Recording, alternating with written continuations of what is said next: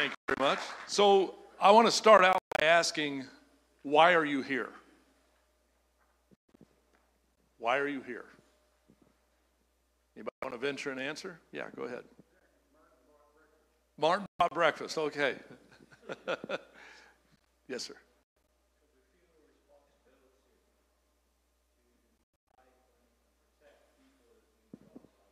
Okay. To guide and protect people who need God. And the responsibility. I appreciate that. Anybody else want to venture an answer? That was a very good one. Both of them. Breakfast was provided and responsibility. So one of the things that I try to challenge in this is to take a look at, and Kurt kind of mentioned it, what's our here? Where are we? Not physically, building-wise, ministry-wise. Where are we in our ministry, and where do we want to be? And what's the gap? You know, Moses painted this tremendous vision, this tremendous picture that God gave to him, and then he gave it to the people. We're going to a land flowing with milk and honey. And as he gave that vision, he said, this is where we are, and this is where I believe, God says he wants us to be. So where are you, and where does God want you to be? First of all, as a leader, and then as a ministry. Where are we? Where would we like to be? So first of all, this material that you have in front of you, this is the mini camp version of our No Man Left Behind training. And just to make you really feel appreciative of today, the normal training starts on Friday night at 7 o'clock, goes to 10 o'clock. Then the next morning starts at 8 o'clock and goes till 4 o'clock. So you guys get the abbreviated version, and you're getting the same material. We're just not going to do a lot of the hands-on. We're going to do some of the hands-on, but the rest of it, I'm going to encourage you guys, leaders especially. Anybody's welcome to take this, but the leaders should take this, and then you can go online and actually download it. This is the action plan. This is literally a year-long, what do we need to do to be an effective ministry to men? And so this, I'm going to encourage you that with the mini camp, we give you the basics, and then you spend the time in your leadership team, and we'll explain that in just a little bit too, going through this thing. So this is not so much prescriptive, telling you what to do, as it is perceptive, showing you why you need to do it, and then how do you do what you need to do. So that's what we're going to be doing, is why should we have a leadership team? Why should we have a ministry to men? Why should we, why care? And then how do we get to that place? So the vision of Man in the Mirror, the vision of the Area Director Initiative, and Kurt said I've been with him 9 years. I was the first Area Director hired exactly 9 years ago this month. Valentine's Day, which was really shows men and our lack of perception sometimes. We started our training on Valentine's Day. What a great way to not be with your wives, because wives weren't there. We flew down to Orlando and did our training. But that was exactly 9 years ago, and I started with, there were 17 of us at that first training. Our goal was to have 330 area directors across the nation. Reason for that, there's 330,000 churches in America. Did you know that? 330,000 churches in America. And our goal was that each area director would have 1,000 churches to work with, oversee, minister to, consult, just be the men's ministry guy for 1,000 churches. We all raise our own support, and so as a result, we do not have 330 area directors. We have just over 100 right now that are doing this work of working with churches and bringing this kind of material, but also just bringing the consulting. And that's what we do. We're not vendors. We don't sell stuff. We have a lot of resources, a lot of materials, and that's what we are. We're resource providers to help your ministry to men become more effective. And here's why. And someplace I set that remote down. This is why we do what we do. I asked you, why are you here? This is why I'm here. Right now, and these are the numbers that are in your book, your notebook, there are 127 million men aged 15 or older, and that's according to the 2010 census. So chances are that number is greater than the the 127 million men, 77 million of those men make no profession of Christ whatsoever. I mean, literally, they would say, not only do I not know God, I don't want to know God. I mean, our culture has definitely become godless and less God in this regards. 73 million children, 18 and younger, and tonight 36% of them will go to bed in a home without their biological father. How many of you grew up in a single-parent home? Okay. My hand is up as well. My dad died when I was 5 months old, and I was raised by my grandparents until I started school. And so I know what that is to not have a biological father, but then my mom made the choice to bring a dad in who was abusive, and that marriage lasted just a few months, literally, and my mom went from being the widow Reid to the divorcee Reid, and this is 60-some years ago, and she was kicked out of the church. My doctoral thesis was titled, "The Church is the Only Army That Shoots Its Wounded." Here was a woman who needed the church more now than she did before, and the church wasn't there. There are 36% of those 73 million children who tonight will not have their biological dad, and will they have the church standing there? That's our concern. That's our heart, is what about that? 40% of first marriages end in divorce. 40.8% of all children, you see that last statistic? 40.8% of all children are born out of wedlock. And we say, yeah, we've got a problem. 16 to 20 million men will be in church, and this was pre-COVID, some of these numbers. 16 to 20 million men will be in church this Sunday in one form or another. Out of 127 million men in America, 16 to 20 will be in church. And of those 16 to 20 million that are sitting in the pews, 1 in 18 of those men is actually in a discipleship process. That would be like, picture 2 baseball teams, 9 men going out, 18 men going out to play baseball, and none of them, well, one of them has ever seen a baseball game. One of them. So we throw the baseballs and the bats and the bases and the wall and everything out there. We say, okay, go play ball. And what would we have with only one of the 18 men ever having seen a baseball game or read the rule book or knowing anything about baseball? What would we have?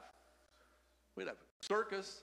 We'd have chaos. There'd be guys picking up balls and chucking at each other like dodgeball or swinging the bat, or we'd be doing all sorts of crazy things.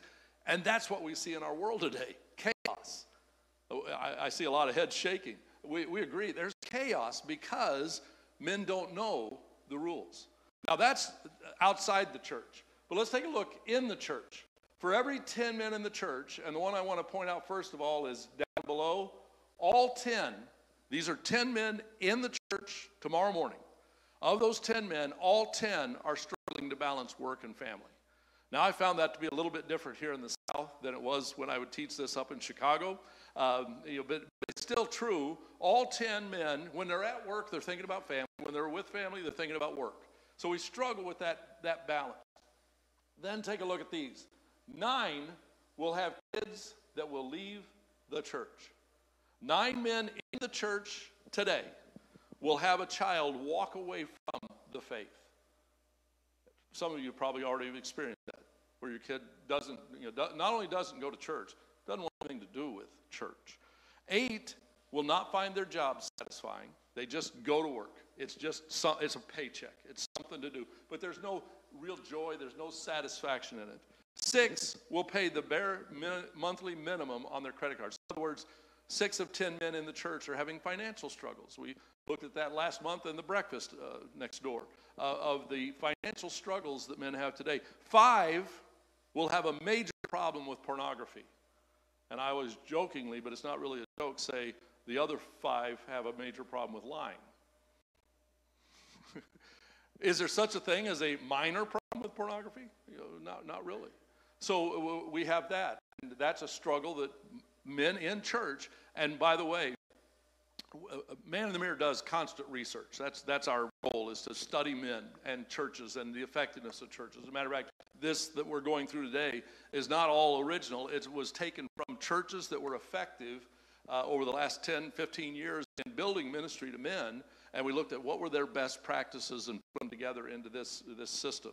But during this COVID experience, the number of pornography, the number of abuse, the percentage of all of those things has just exponentially gone up. It's crazy with men just sitting in front of their computers of the number of men, Christian men, that are struggling with pornography and struggling with their relationships in their marriage. 4 will get divorced. Why? Because they have a struggle with pornography. I mean, 4 are going to get divorced, and this is the saddest. 1 in 10 will have a biblical worldview. And what we mean by that is that 1 in 10 looks at, when they look at life, they look at it through this filter of thus saith the Lord. 1 in 10 men in the church that are basing their lives, their decisions, their direction, their marriage, their parenting, their work, their priorities, 1 in 10 men that are basing that off of Scripture in the church. And then take a look at the whole culture, and we see why, Houston, we have a problem. We see the problem. So what we say is that in order to make the world right, we need to make churches right. Would you agree? That the church it still is the hope of our culture. Man, it's under abuse right now. It's not doing its job very effectively right now. It's taken a lot of heat in these days. And stand up for righteousness, and you're going to be pelted down. You're going to be tried to be shut up. Our cancel culture, the first thing they would love to cancel is right here. And every other one of us, 330,000 across the nation, they're saying, we don't need you. We don't want you. So do we just curl up and shut up, or do we start fixing what needs to be fixed? So to get churches right, if we're going to get churches right, we need to make families right. Our families have taken a hit. I mean, it is crazy.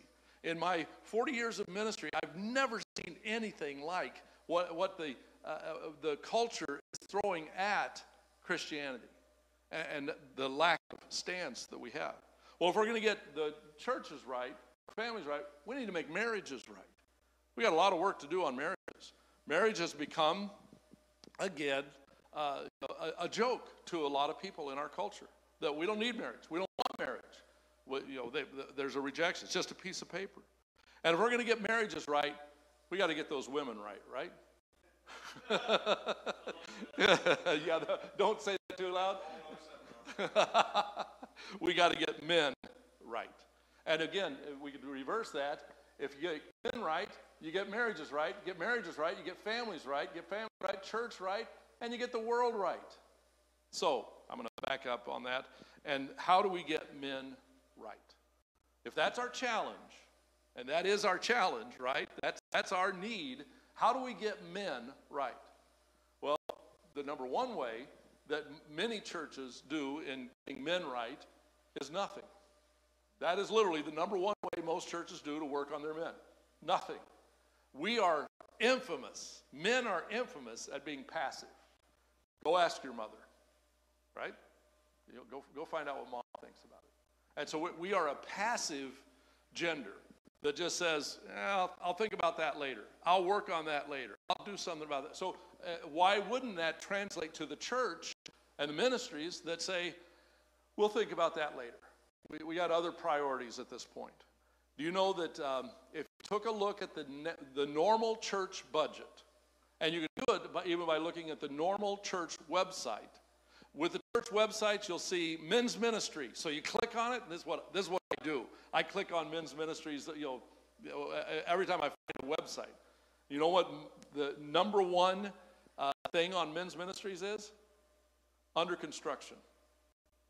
They don't have a website for their men. And if you go and open a program, a bulletin, if you go to the church and you open it up and you look at women's ministries, youth ministries, children's ministries, men's ministries, maybe men's breakfast next Saturday. And that's about it. We just are passive. Number two, we give them books, self-help books. And I could quote one of the biggest self-help book authors by saying, how's that working for you? Right? Dr. Phil. We just give, you just need to pick yourself up by your own bootstraps. Do you know the rest of that quote? You've heard that quote, right? Pick yourself up by your own bootstraps. You know what the actual quote is? No man can pick himself up by his own bootstraps. Try it. Try putting your boots on and pulling yourself up with it. You can't do it. But that's what we say to men. I'll just grow up and fix it. Or number 3, in the church, we give them a lot of religious work.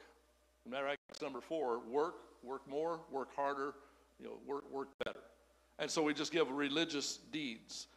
The real answer is, we believe, discipleship. You disciple men. Now, that's an easy answer to give. Yeah, sure, just disciple men. So we actually have this up here. You know that it was 10 years ago, April, was the Deepwater Horizon. Remember that? Remember when the well exploded in the bottom of the Gulf of Mexico? And so what's the first thing they did? Well, they tried to enclose it with a boom. They put the barricades around it. They found out real quick, this is a lot worse than we thought. So they started bringing in skim boats. And at one point, there were 550 skim boats on the surface of the Gulf of Mexico, skimming oil, crude oil off 24/7. And as a result, they were able to skim 20 million barrels of oil off of the surface. The problem is the well was spewing out 220 million barrels of oil. So if all they did was skim the surface, they'd still be skimming today, right? 10 years later, they'd still be skimming the surface because the problem was the broken well. They had to cap the well. So we have in our society a lot of different issues. Abortion is an issue, right? And there's a lot of money that's being thrown at pro-life ministries and anti-abortion roles. There's laws, there's all these things because we don't like abortion. We hate abortion, what it does. Alcoholism is a problem. Pornography is a problem. Sex trafficking is a problem. All of these things are critically necessary to work on, to work against, to fight for, to fight against, right? But all of them are surface issues. Every one of them. And that's not to put them in less light. But what causes abortion? Why is there abortion? Why is there abortion? Because there's an unwanted or unplanned pregnancy. How did that woman get pregnant? Just natural conception? Some man couldn't keep his zipper up. Or, once he didn't keep his zipper up, didn't take responsibility for this life. So if you fix the broken well, fix the man, you take care of abortion. And we can take care of all of those other sex trafficking. Why is there sex trafficking? Because there's men who want that kind of illicit sex. So I'm going to share this later, but I'll tell it right now. The woman at the well, we know that story, right? The woman at the well that Jesus talks to her in John chapter 4 and gives to her life and gives to her hope and tells her what real faith is, what a real God is. Jesus came along. But do you know before Jesus came, there were 6 men in her life? 6 men in her life. And so think about that she had to come, she on her own had to come and find Jesus because 6 men failed her. So we need to have that understanding that if we fix the broken well, disciple men, we'll take care of an awful lot of society problems. What do we want to do? We want to change laws. We want to change presidents. We want to elect somebody better. No, fix the man, you fix the problem. Amen. So how do we do that? Our vision, Man in the Mirror's vision, and I hope that you guys would share that vision, and this is why you're here today. We, our ministry is to serve pastors, train leaders, transform men. That's our main goal, is to see men transformed. We help churches, help church leaders create a discipleship pathway for every man in their church. Kurt kind of gave the seminar in a nutshell when he said, we want to blow up your men's ministry. Blow it up. Get rid of it. So that you have a ministry to men. A ministry to every man in your church. That's ultimately when you walk out of here today, the number one hope is that you look at not just a men's ministry. Because what is men's ministry? I mean, that's not, when we say blow it up, it's not get rid of it. It's, let's blow it up so that it becomes a ministry to every man. Most men's ministries, breakfast, seminar, a yearly retreat, reaches about a good men's ministry is reaching about 20% of the men in the church. So if this, again, I'm a little bit ahead of myself here, but I'll throw it out now. If I were to ask you, Martin, I'll ask you, how many men in your church? Martin has sat with me before, so he was the wrong guy to ask. But we ask, how many men in your church? And most men's pastors or pastors will say, we have 200 men in our church, let's say. The last church that I was pastor of, we had 211 men. I knew our 211 men. That was our men in the church. We're going to explain later, that's not all the men that were in our church, but 211 men in the church.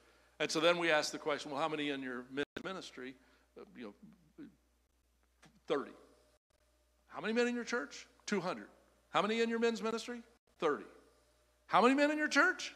200. How many men in your men's ministry? All of them. You said it right the first time. All of them. All 200 are in your men's ministry, or your ministry to men, even if they're not in your men's ministry. That's what we want to get to.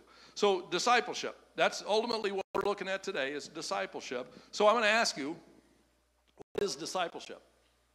And there is no wrong answer on this, so just, what is discipleship? Say it again.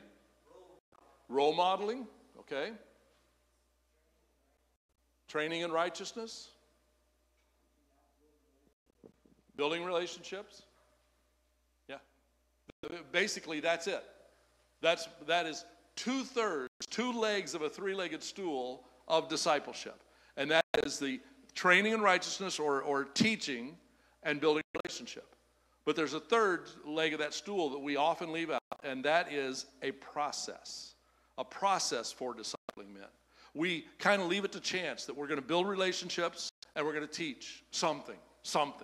And so the process is saying we're going to have an intentionality about this. And I'd encourage you to, I gave you a pen and a notebook, write these 3 things down. Intentionality, we're going to mean this. We're intentional about it. We understand this is fixing the broken well. This is the most critical. We're going to share in just a moment why it's the most critical. Intentionality. Number 2, multiple entry points. You know what we do for men's ministry?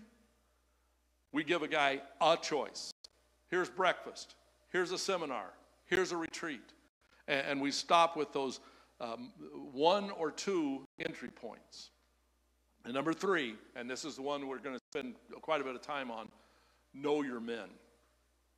Know your men, where they're at. We'll hit that later. So this is the big idea.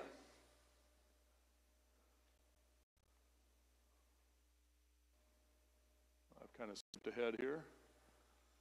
Content, relationships, process. This is the big idea. Your system is perfectly designed to produce the results you're getting. In other words, if you always do what you've always done, you always get what you always got. So your system, your men's ministry is perfectly designed to get the results you're getting. So if you don't like the results you're getting, you got to change your system. That's ultimately what we're saying. So we've got these things here.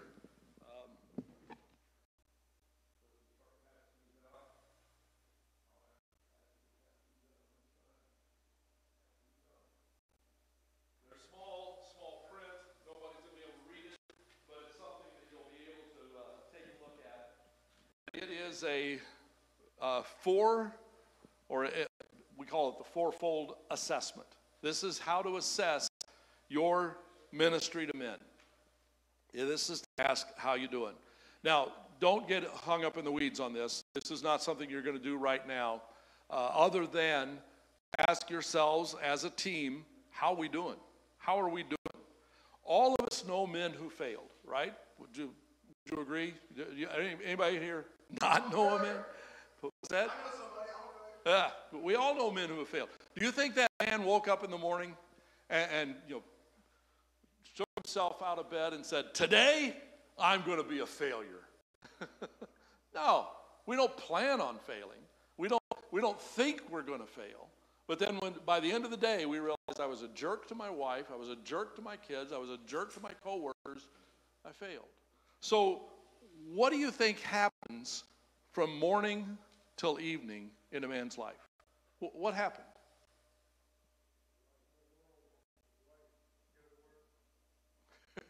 I always say, I do really good until the idiots show up. In Chicago, that was as soon as I pulled out of my suburb, there were the idiots on the road. But yeah, life, culture, traffic. But bottom line, what's the broken well? Why do those things cause men to fail? Distractions. Why do distractions cause us to fail? We're not focused.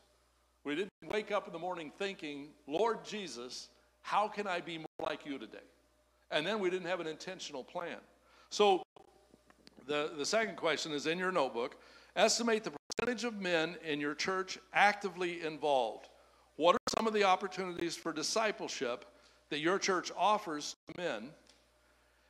And why do men get involved? And why don't other men get involved? Why do men get involved in what you do? Why do you think men came to breakfast today? 20 men, 25 men? Why are they there? Good breakfast. Why else? Okay, because they did see the importance of it. They were simply invited. They're abiding? They were just simply invited. Invited. They were invited. Yeah. Yes, sir. Fellowship. We do like fellowship, usually on our own terms, but we like to be with other men. Why don't other men get involved? Why don't men come to breakfast?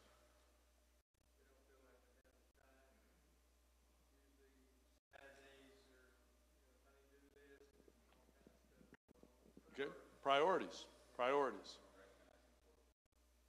Don't recognize any importance in it. Haven't seen it.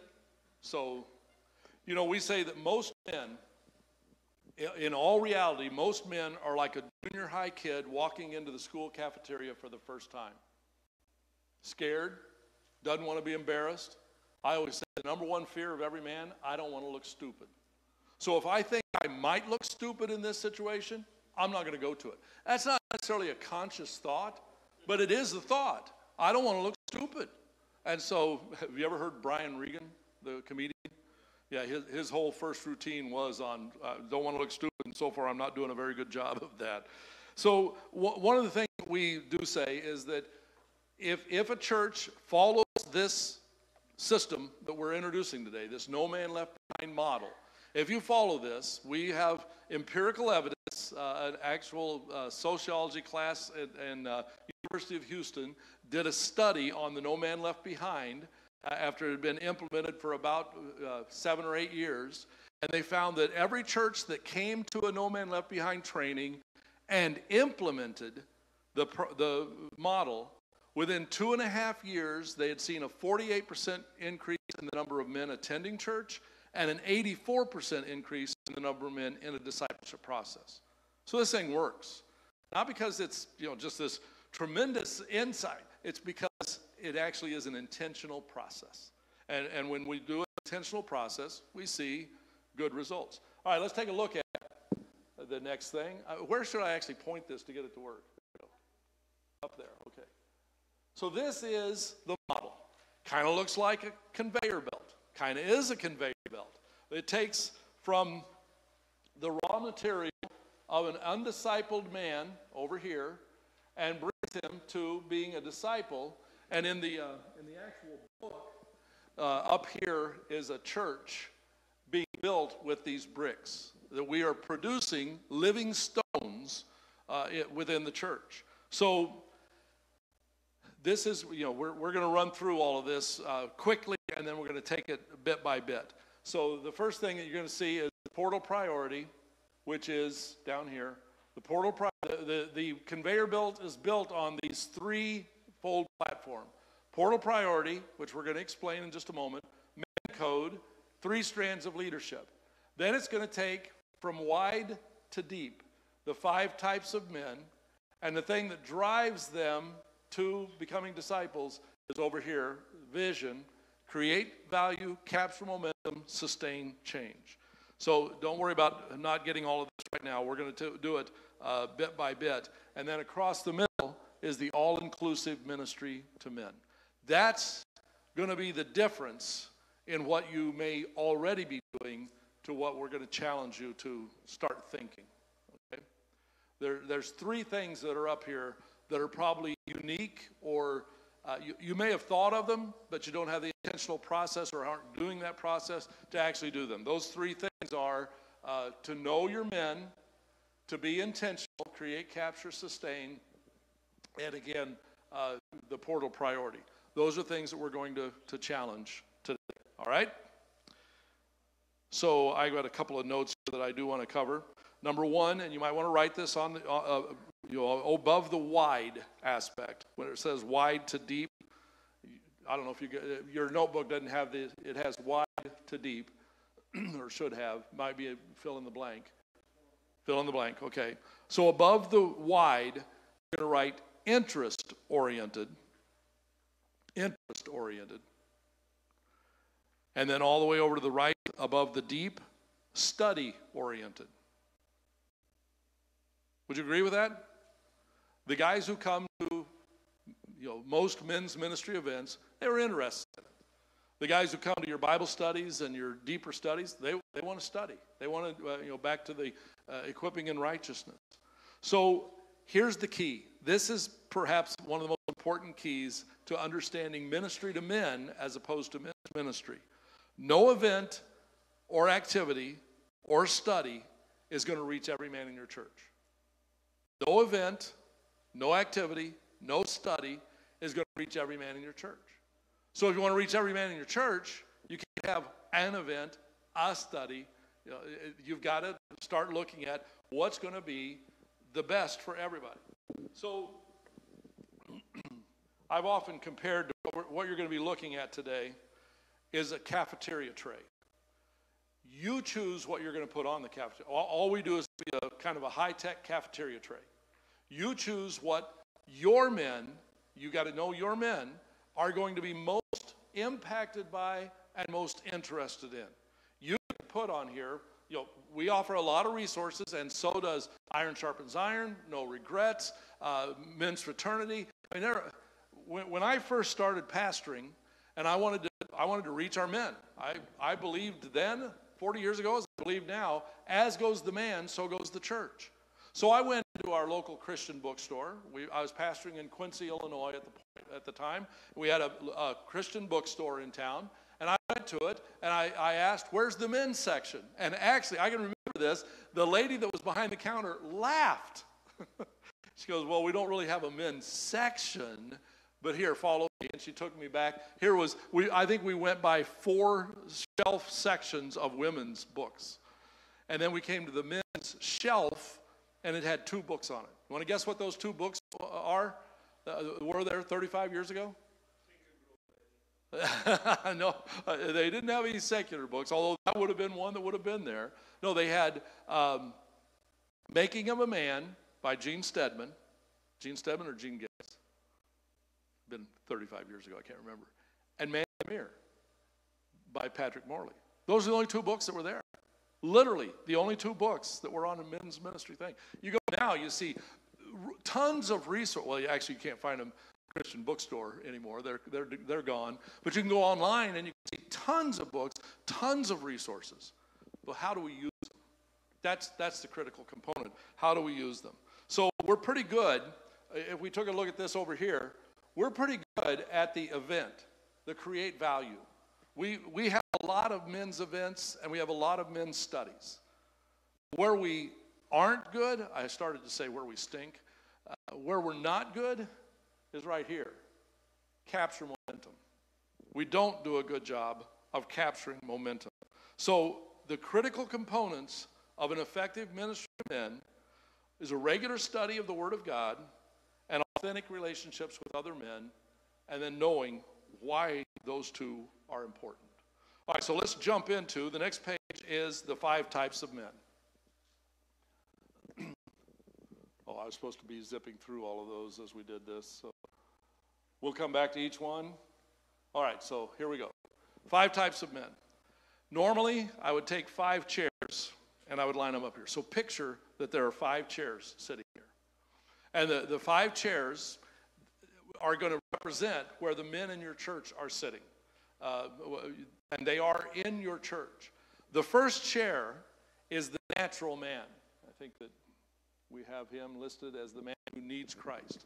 The natural man. The natural man wakes up in the morning and says, what am I going to do today? It's all about, he wakes up in the morning thinking about himself, right? He cannot comprehend the things of the Spirit. The Bible says, the literal translation of the word, they are moronic to him. Pray? Why would I pray? I'll just do it myself. Go to church? Are you kidding me? I don't have any reason to go to church. Sing? I'm not taking a shower. Why should I sing? There's just not this thought in their mind of Christianity or of church. They do not receive the things of the Spirit because, again, they're moronic to him. They are those 6 men with the woman at the well. I was sitting in a restaurant when we lived back in Chicagoland, sitting in a restaurant with my wife, and the way that we were structured in the seating, there was a guy sitting right here, and I could look over his shoulder and see that the entire time that they were ordering their meal and doing whatever, he was sitting like this with his phone playing a video game. While his wife or girlfriend, I'm not sure what their relationship was chasing their 2-year-old toddler all the way around the restaurant. She'd try to put him in the high chair, he'd scream. She'd pull him out of the high chair, he'd take off. She chasing him around. And the whole time, he sat there playing his video game. And finally, somebody went up to him and said, hey, buddy, man up. He wasn't very appreciative when I did that, but literally, he needed to be told what it meant to be a dad, what it meant to be a husband, or at least a man. And probably no one, including a dad, had ever shown him. It wasn't that he was being that overtly rebellious. He was ignorant. So for these men, we are going to try to draw these up here. This is the man, if you remember the old Campus Crusade circle, this is the man who has me on the throne and Christ is outside of his life. As a result, his life is pretty much scattered, random, no order, no real intentionality in his life. It's all about him. So what do we do with that man? What do we as Christian leaders, as men's ministry to men leaders, what's our goal with this guy? Do you know him? See, that's the first goal has got to be, we got to know who he is. And here's the point. This is about 75% of the men in your church. Now, you say, he's not in our church. No, he's really not. He maybe came last Easter. Maybe he was even there Christmas Eve, before COVID hit. Maybe his dad got buried. The funeral was held at your church. So if somebody stopped him on the street and said, you go to church?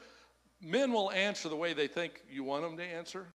That's why some political surveys are really skewed, because we'll answer the way we think you want us to answer. So if you ask a guy, do you go to church? Yeah. Where do you go? Agape Church. And Johnny's going, I've never seen this guy. Well, he probably hasn't ever been here, but his wife comes, his kids come to special events. He drove through the trunk or treat. So this is his church. Do you know him? He doesn't know Jesus. And he's not going to know Jesus until we know him. And, back to our chart, create value for him. So what is going to be the value in this guy's life that says, I need that? What do you think this man would respond to of saying, yeah, I need that? What do you think his felt needs are? Divorce or close to divorce? Yeah. You got to hit bottom. Anybody else? Talk to him. Relationship. He is, whether he knows it or not, looking for a good friend-to-good-friend relationship. So, again, we've got to identify and enlist him. Put him on our prayer list. Put him on, this is our outreach list. Have that man in your sights. Patrick Morley tells the story of his dad, that his dad hit kind of business rock bottom. And it was to the point that it was going to lose his marriage and therefore his 2 boys. And he had hit this place where finally he drove by a church and he said, I think that's where I need to go. So Sunday morning, he got the family around and he came to church. And he said when he reached for that handle, that was the hardest thing in his life, to reach for that handle. And he said as soon as he did, fortunately, praise God, there was a man that opened the door for him and said, hey, welcome, I don't think we've met. And he said that little interaction caused my dad to come into the church and impacted now Patrick Morley. I was sitting in our church one day. Our offices were not in our church building, kind of like you guys. We had a separate office building. It was about a mile away. And so there was some reason I was at the church building.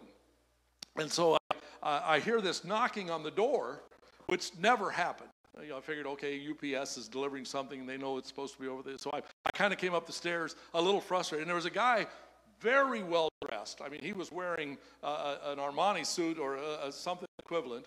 Outside under our drive-through was a BMW. This guy was an obvious high-level management guy at one of our big corporations in Chicagoland. So we had 2 sets of doors. I opened the first set, and I was standing there, and I opened the second set. And before I could even say, could I help you, he goes, why am I here? And I said, I'm not real sure. Why are you here? And he said, I had to avoid the traffic, the construction up the hill.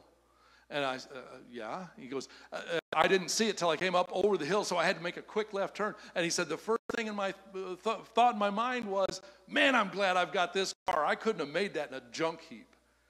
He said, then it hit me. I'm thankful I've got the job I have so I can afford the car.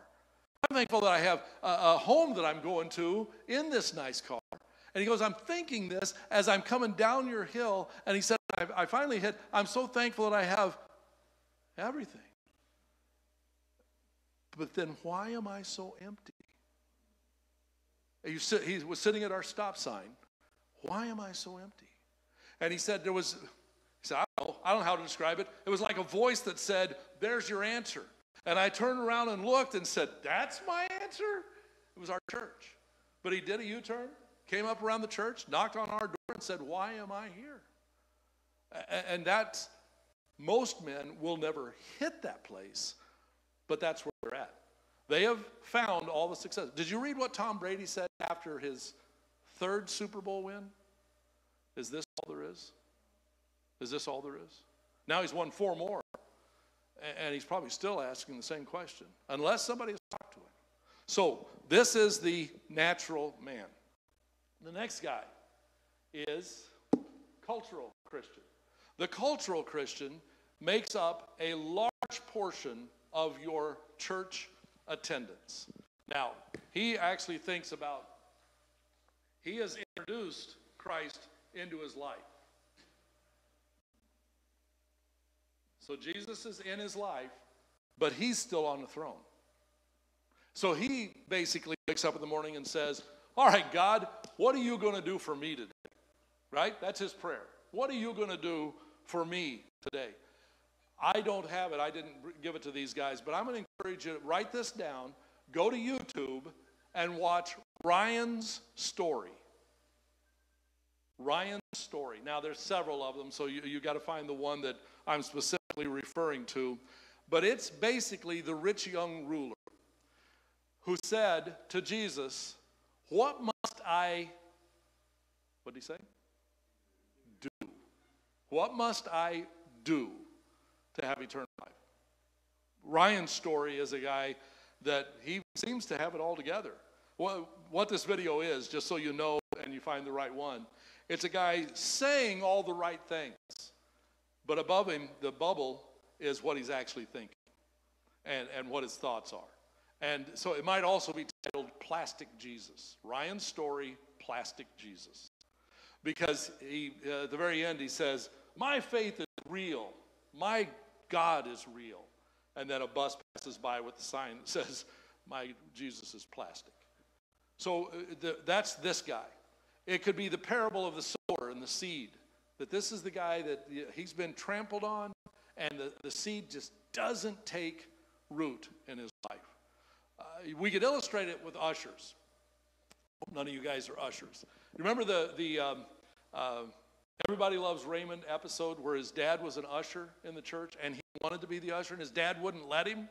And ultimately it came down to the reason, there's three reasons guys are ushers. One, I'm serving God and my church. Two, I get to walk around. The third one is I can help others find God. But that was Raymond's dad's reason for being an usher. I get to walk around. I don't have to sit and listen to the sermon. And he didn't want him to be an usher because he didn't want him to find out he really was not serving God. So our goal with this guy is to engage. The first one was enlist. This one, we want to engage that guy. Somebody said we want to invite them. Yeah, we want to invite this guy. We want to get this guy involved in more than just attending church. So we'll provide that. Number three, the third guy is the biblical Christian. And again, they're picturing our chairs. We got the natural man, we got the cultural Christian, making up about 85% of the men in the church, these two guys. And then about another 10% are going to be this guy, the biblical Christian. This is the guy that's coming to your Bible studies. He is this guy. He's taken himself off the throne,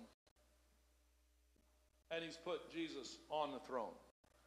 Now, the reason I wanted to point out the chairs, his chair is his chair.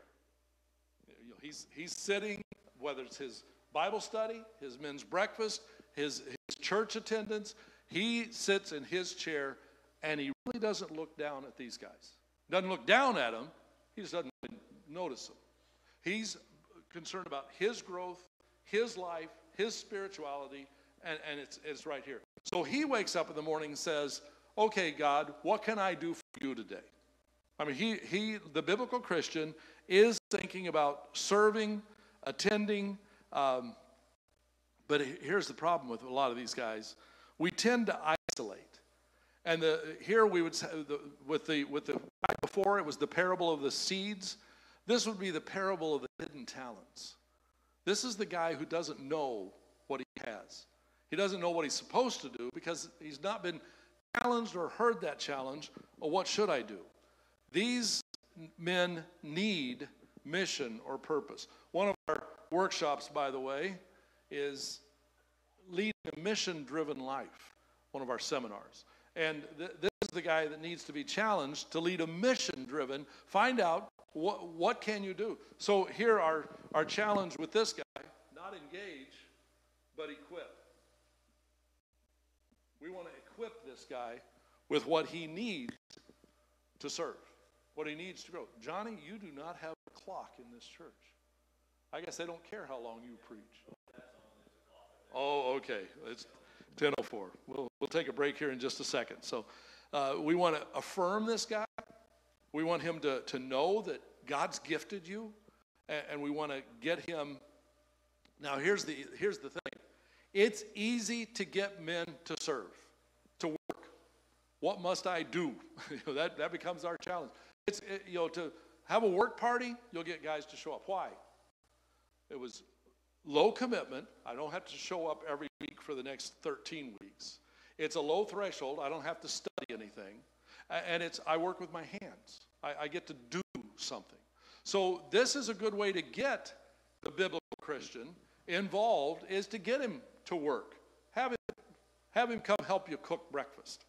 You can do it, but have 5 or 6 other guys doing the stuff. and learning as they watch those guys being impacted by the speaking and by what's taking place. I like being used.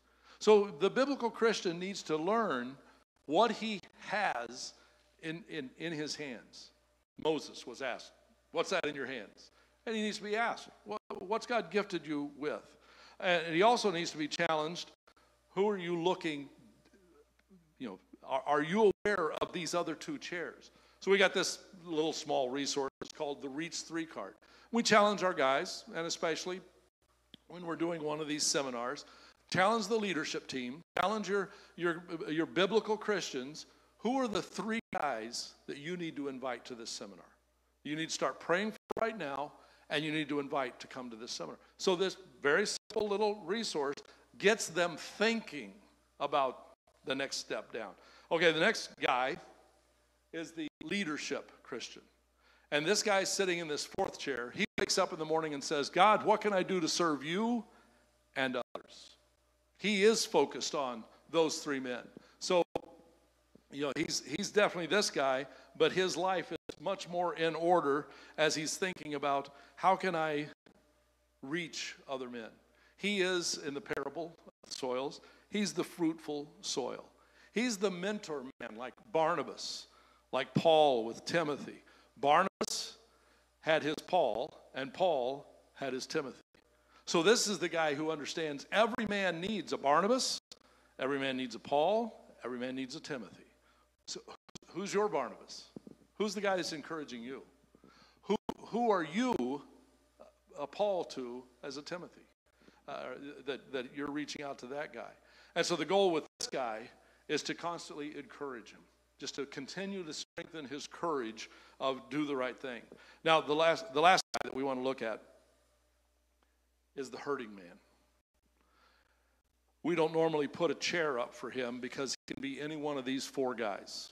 Somebody said about the natural man, what's going to bring it when he hits rock bottom? He's a hurting man. When he reaches for that door of the church, it's probably because it's his last option.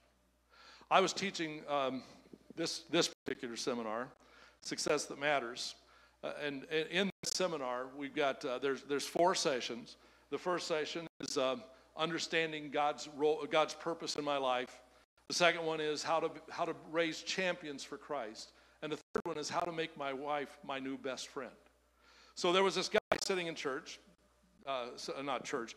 We were having this in the foyer of the church. There were about 45 men. They were in round tables, and they had the table leaders that were leading the discussion. Again, we say the number one fear of every man is I don't want to look stupid. The discussion questions kind of bring out the fact that we're all kind of stupid, and so we feel comfortable, in the discussion. So he was sitting there. I wish I could actually demonstrate this. He had his notebook in front of him, pencil on top, arms crossed. During my first teaching session about knowing God's purpose in your life, he literally was about 2 feet away from the table. During the discussion time, he got up and went to the bathroom. That's man's best friend, is a bathroom trip when things start to get real. And he went to the bathroom. Came back for the second session, raising champions for Christ. And he sat there about 2 feet back, arms crossed, didn't open the notebook. On the third session, when we started talking about how to make your wife your best friend, the actual session is the 10 deposits you need to make in your wife's emotional bank account. By the way, what's tomorrow, guys? Sunday. Daytona 500. It happens to be Valentine's Day. And so, again, the 10 deposits in your wife's emotional bank account, it's all these things we need to be aware of as husbands. About the third deposit, he slides his chair forward and starts opening the note, this workbook. And finally he said, "What page are you on? I haven't been really paying attention." I said, "Yeah, right, buddy. You haven't been paying at all attention." I didn't say that, but I told him what page we were on. And he said, "What were those first 3?" And I said, "This is like a good algebra book. All of the answers are on the back page. You can look it up." But after that session, he came up to me and he said, "My name's Raul. Raul, I'm Ron." And he said, "My wife came to this church last Sunday, first time she'd ever come, and she heard this thing announced. And she came home and said, if you don't go to that, we're through." He goes, "I can't afford a divorce, so I'm here." I said, well, I'm glad you're here. Are you learning something? He goes, I've not done any of those things. Do you think that's our problem? I said, I think that could be your problem. Here was a natural man who got drugged to church because he was a hurting man, hurting.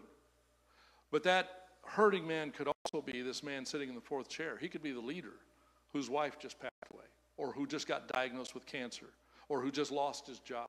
His life now is not, he doesn't need to focus on leadership. He needs to be ministered to. So the hurting man is the guy that the rest of the men kind of gather around and say, we're going to take you through this. We're going to be here with you through this pain and through the process of healing. So all of these men are sitting in your church. Johnny, tomorrow morning. Martin, tomorrow morning. Every one of those men are going to be there. Here's your job as a leader of your ministry to men, to know them. You got to know that guy that you've never seen before. What brought that man to church today? Why today of all days is he here? And by the way, when we get to the next session where we talk about the man code, if he walks into your church and you don't have the proper man code, he's probably not going to stay. You know that church growth statistics and statisticians tell us that a man makes his mind up of whether he's going to come to that church or be in that church within the first 7 minutes. So that's obviously not the sermon. It's probably not even the worship. It is, did he feel at home? And so it's a critical thing that we're going to look at next. But what I want you to do right now is to understand, what are our men facing. The next page has an exercise here for you guys to do. And this is where I'm saying that the mini camp is a little different than the day-long training. You'd spend about 25 minutes together right now doing this. You're not going to have 25 minutes. We're going to take a break. For those of us who need to hit the restroom real quick, we'll take a break. But then take about 5 minutes and just start thinking through who are, and this is where your leadership team, which again we're going to cover in just a moment, your leadership team, this is your number one assignment. First assignment is to start listing the men in our church. And you're not judging them. We always get this. Well, I don't want to judge them and put them in. You're not going to go to them and say, hey, buddy, you're one of our cultural Christians. I'd like to talk to you. This is an internal working tool. This is for you guys to know, all right, we have 75 men that we all came up with, our leadership team came up with, that don't attend this church, but they say they do. What are we going to do to reach them? And that's the purpose of this audit. Or we've got, your church may have 15 hurting men right now. We know of 15 men who are going through a deep water. What are you doing to reach them? You know, my job as our national field staff chaplain, we got 100 guys, about 100. It varies, goes up and down. About 100 guys. And right now I've got, if I actually count them, I probably have almost 20% of our guys who are hurting men. They're going through some deep water financial or health or marital. We've got 4 guys that are going through marital issues. There are area directors. That doesn't mean they're perfect. It doesn't mean that they're perfect husbands. So we have 4 guys that are going through some marriage issues. We've got, back to that kids walking away from the faith, we have a lot of guys who, they're now walking with Christ, but when they were parents of young children, they weren't, and they lost their kids. So you may have a lot of hurting men. What are you doing to minister to them? You know what Man in the Mirror did? When we realized how many hurting men we had, they said, Ron, stop being an area director, you're our chaplain. We need somebody who's going to focus just on our hurting men. You may need to do that in this church and say, or your church is, we need a chaplain, somebody that's specifically reaching out to our hurting men. So let's take a quick break. It is 10:14 right now. Let's be back here by 10:25. We'll take a 10-minute break.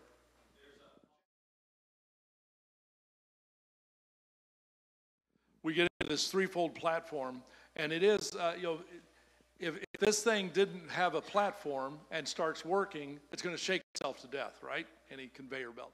It's got to have the solid foundation, and so does our thought process, our intentionality, our process for men's ministry. And the first aspect of that is the portal priority. Why are we here? What is the overarching purpose? This is in your workbook. What is the overarching purpose of your church, either stated or unstated? Why does your church exist? The Great Commission. Yeah. So the central mission of the church, and these are both brought out in these verses. Matthew 28:18 through 20 says, anybody got it? Can you say, you don't have to quote it exactly.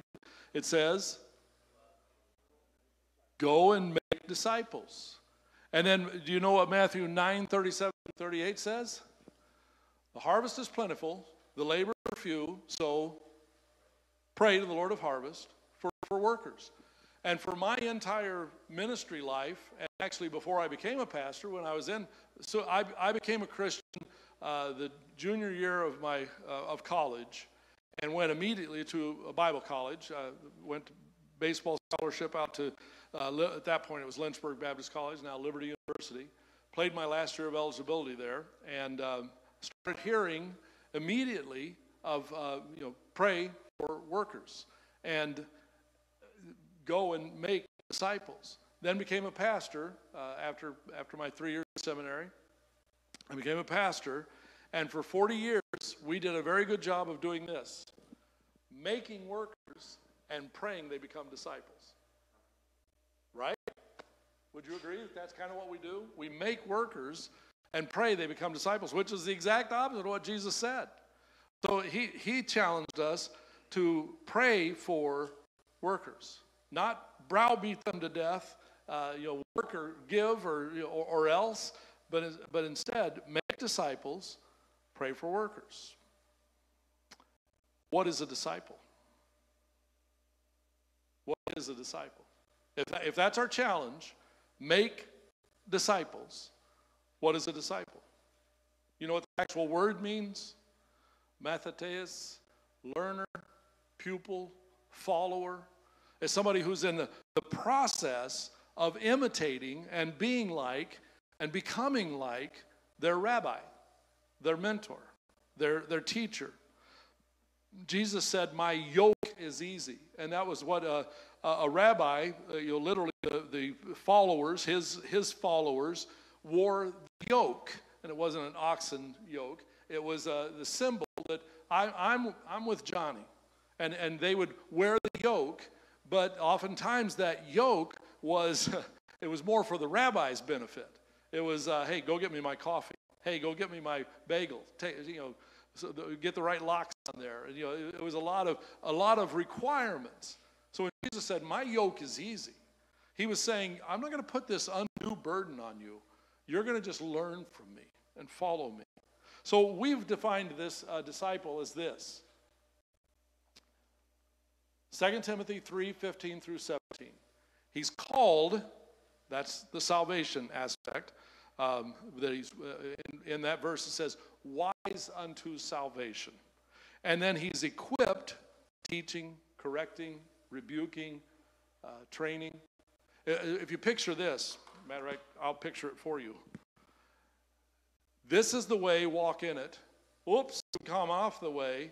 Here's how to get back on the way. Here's how to stay on the way. That's those four in a nutshell. This is the way. We're going to teach you. And then when you have fallen, we're going to correct you.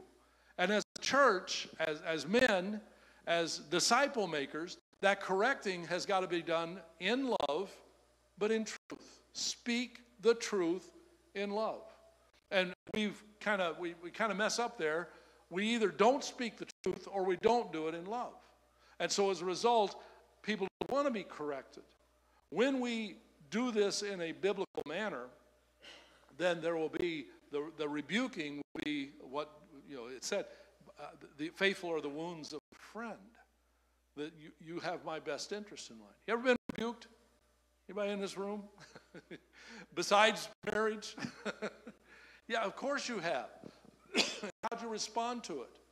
It depended on who did the rebuking and how they did the rebuking. And if they spoke the truth in love, yeah, thank you. Then it becomes that instruction in righteousness. How do I get back on the way? And then training me, giving me the right steps to stay this way. So this is the equipped part. And then the last part is sent. Sent to do, equipped to do good works. Moses with Aaron. David. Paul, the apostle. We see it over and over in Scripture of this. You're called, wise to salvation. You're equipped. We're going to give you everything you need. Now go. That's a disciple. That's what, we're not just learners. We don't just become disciples. Get this. We are disciples to be disciple makers. We are disciples to be disciple makers. And if we lose sight of that, we're just a learner. So, it's also, the next challenge of this is that it's heart-based. Discipleship changes the heart. One of the issues that I brought up before was the pornography issue. There are a lot of ministries, a lot of programs, a lot of even apps that help with, anti-porn. Most of them, if not all of them, are all about behavior modification. Stop doing this. And so you put a filter on your computer, you have somebody who's going to call you, but all of them are behavior modification.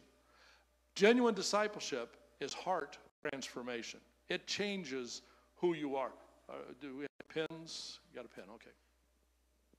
So that heart-based is love God, love your neighbor. That's what Jesus said was discipleship.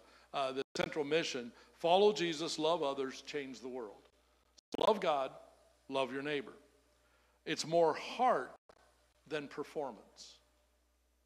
Again, that's one of those nice, trite phrases that we use. But discipleship doesn't just change my performance. It changes my heart, my why of what I do.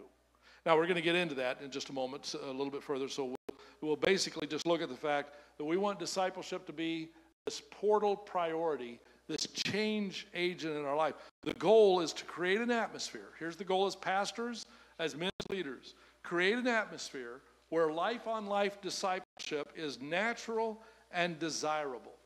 We call it in our ministry the ministry of hanging out. That sometimes the best way to start a discipleship process is just hang out with the guy. Go hunting, go shooting, golfing, go eating. Just go with the other guy and the ministry of hanging out. But here's the problem. Here's the problem. We get stuck there. We make our men's ministry all about just hanging out with each other. And that's good, but it's not enough. It's not going to change a life. It's just going to begin the process of that discipleship. Now, what we want, what's easy for us to fall prey to, is just performance-driven, a checklist. Hey, we ate, we went through the Bible study together, we did this for this 8-week class, we're done. Discipleship is over. And basically all we've done at that point is make a better Pharisee. We just have improved our outward look, but we've not changed the heart. My brother is a worship leader at his church up in Tennessee, right at Bristol, Virginia, Tennessee. He lives in Virginia. He goes to church in Tennessee. I don't know, it's crazy. But he's the worship leader on their first service, which is their bluegrass service. And he plays a 5-string banjo. Matter of fact, that's how I ended up coming to Christ. Was I was his backup guitar player, and we were going to all these different places where he was singing and giving his testimony. And he would always start out every time by saying, a lot of speakers tell jokes. I don't know any jokes, so I just brought my little brother. And people would laugh, and that was funny. I tried that with my wife. It doesn't work, I'll tell you. Just so you know, it doesn't work. But he wrote a song early in his singing career. Grandma used to call me her little Pharisee, for I would always be real good when anyone could see. I'm glad I'm not like other folks. Oh, aren't you glad I'm me? That's when Grandma called me her little Pharisee. He was actually 7 years old before he found out she was not complimenting him by calling him a Pharisee. And the verse says, when I was just a little bitty boy growing up on the farm, and Glenn and Gary, Mike and Ron would often do things wrong, they'd sometimes fight, oh, what a sight, sometimes pick on me. When I'd go tell Grandma, she'd call me her Pharisee. You know, the Pharisees always were good on the outside, but there was no heart transformation. And so when we just teach or we just hang out, yes, sir. Yes. The Sadducees didn't believe in the resurrection. That's why they're sad, you see. Sad, you see, yeah. So, or worse, we become, the prodigal's older brother. I heard a message a long time ago by Aaron Rodgers. The title of the message was, and you got to pay attention to what I'm saying here, "This Little Prig Stayed Home."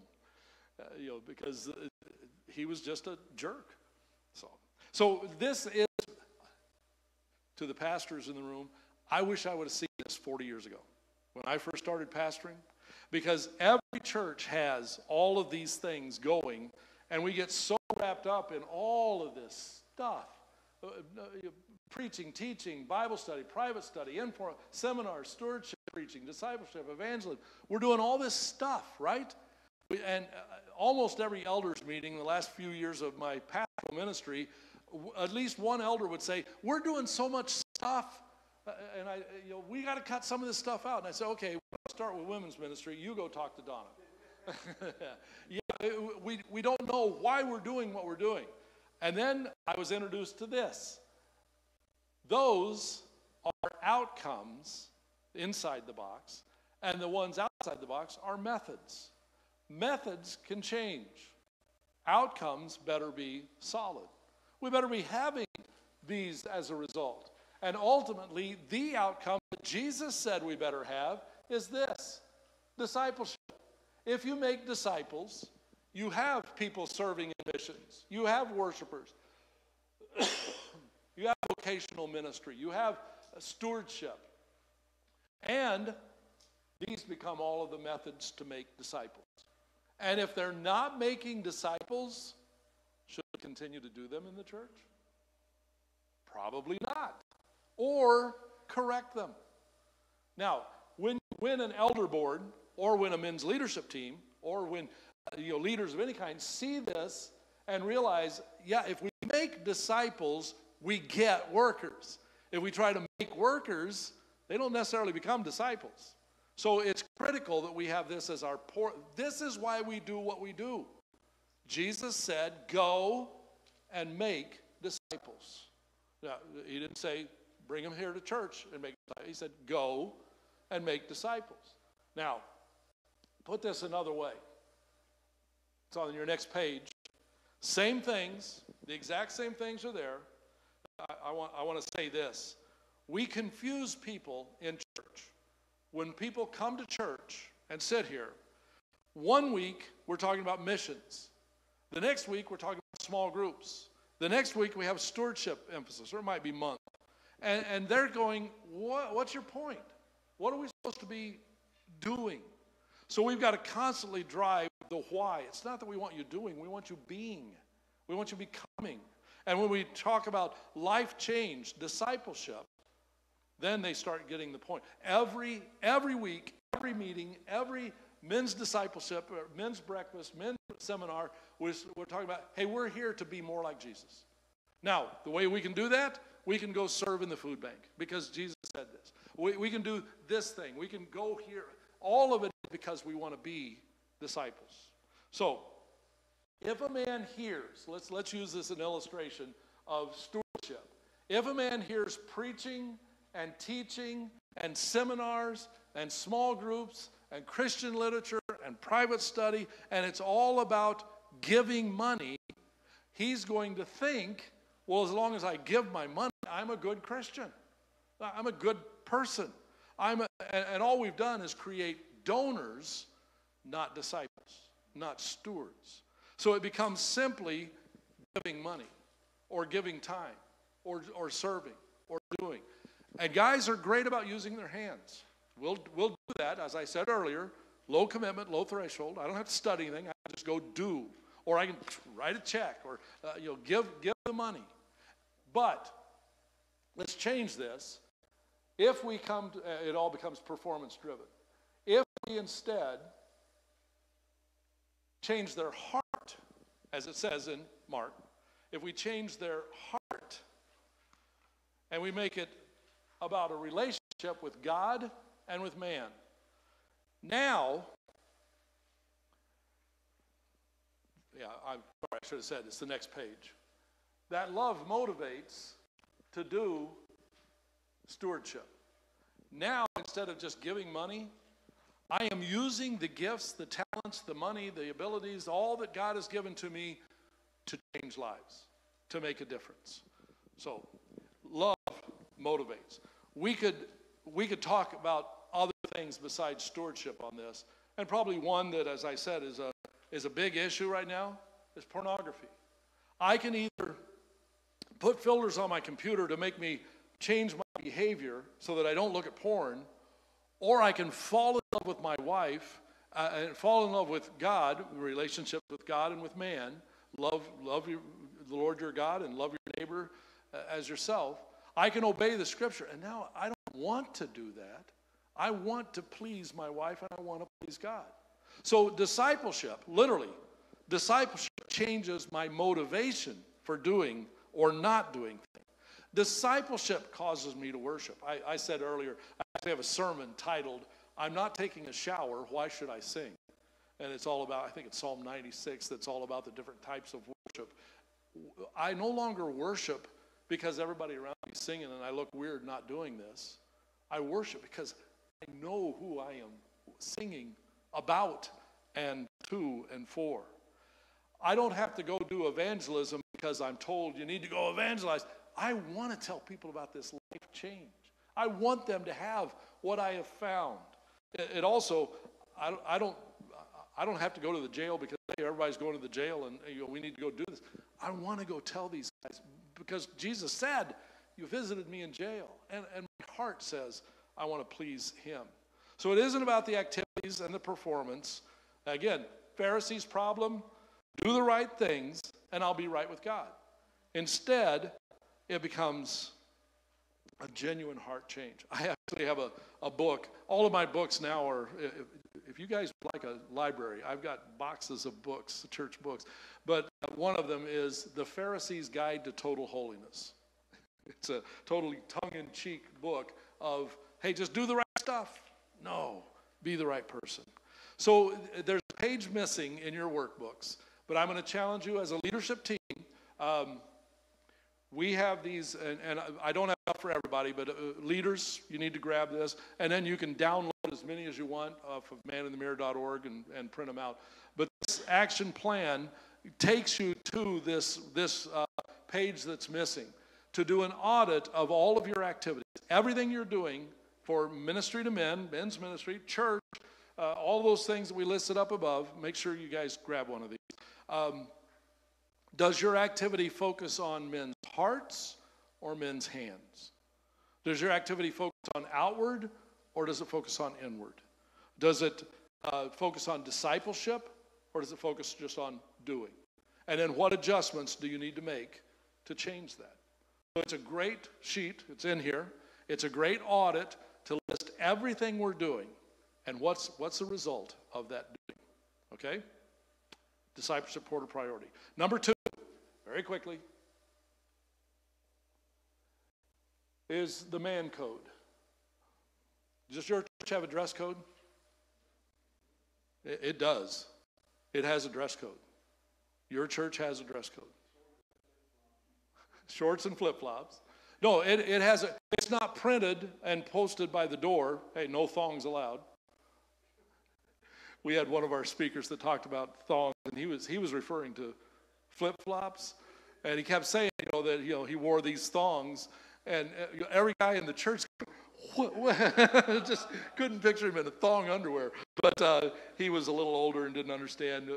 That's what he was talking about. No, we have a dress code. Your dress code either says suit and tie, business casual, t-shirts and shorts. If I were visiting your church tomorrow, if I walked into your church, I would know your dress code instantly. Just look around and you can see, oh, I'm okay. Or, oops, I should have had a tie on. Or shouldn't have worn those thongs. But I'm not going to quote your message, but yes. So you also have a man code. You may not know it, but you have a man code. When a man walks into your church, he knows instantly your dress code, but he knows your man code. He knows whether men are valued here, or whether men are an afterthought here, whether men are just put to work here, whether men, our church cares about women and children. Men, yeah, we're glad you're here. So he picks up on that first impression given to men. Let's see what the next slide is. What is your church's man code? We asked a group of men at one of these, give us your man code. You don't bother us, we won't bother you. Or, if you're a successful man, come to church here. If you have a wife and kids, bring them to church here. But this is the best. Come on. If you think you're tired now, come to church here. We'll show you what tired really is. And all too often, that is the man code. Now, I want you to write these down. I'm going to give you about 10 words. This is what your man code is made up of. Decor, decorations. Would you say that this room is man-friendly? It is. It's very man-friendly. The chairs maybe used to be mauve. I don't know if they're faded. But there's no foo-foo banners. There's no, most decoration teams in a church are what? Women. So how do they decorate their church? Like their bathroom. You go into a man's bathroom in the many churches, and it's like, are we supposed to eat this? What is this stuff on the counter? So,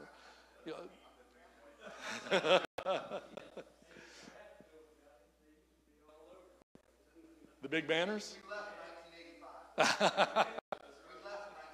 Yeah. And it's not to fault banners. It's just that banners become something that gets stuck in a church and never changes. Or murals. We had a mural in my first church, and it was probably about 50 years old, and it looked like it was 50 years old. It wasn't done well when it was done 50 years ago, but my Aunt Mabel painted that, and so it's never going to go away. Just things like that the decor shouts man-friendly or not man-friendly. This is a man, the gray, everything about this says, hey, men, you're welcome here. Take a look at your church through the eyes of a first-time guest. Don't look through yours. Bulletin. And the bulletin or program that I realize right now we're not handing any out. Most of them are online. But even take a look at your online program. Where does it talk about men? What does it talk about men?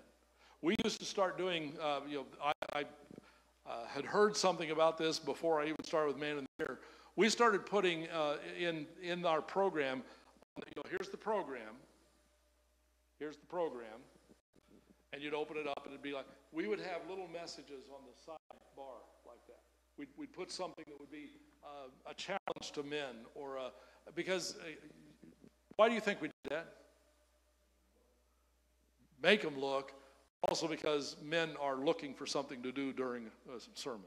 I don't want to hear this. So we give them messages that while they're not paying attention up front, they can pay attention to that and look. So just little things like that men will pay attention to. Here's a key one, humor. Men love humor. I'll pick Martin again. He had a couple of Freudian slips in his message a couple of weeks ago. Every time he preaches, okay.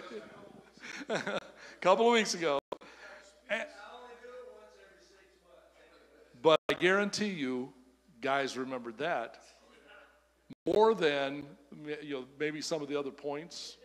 If there's no humor, it's like, yeah, go ahead. So is it in seminary to make them work? Yeah, yes.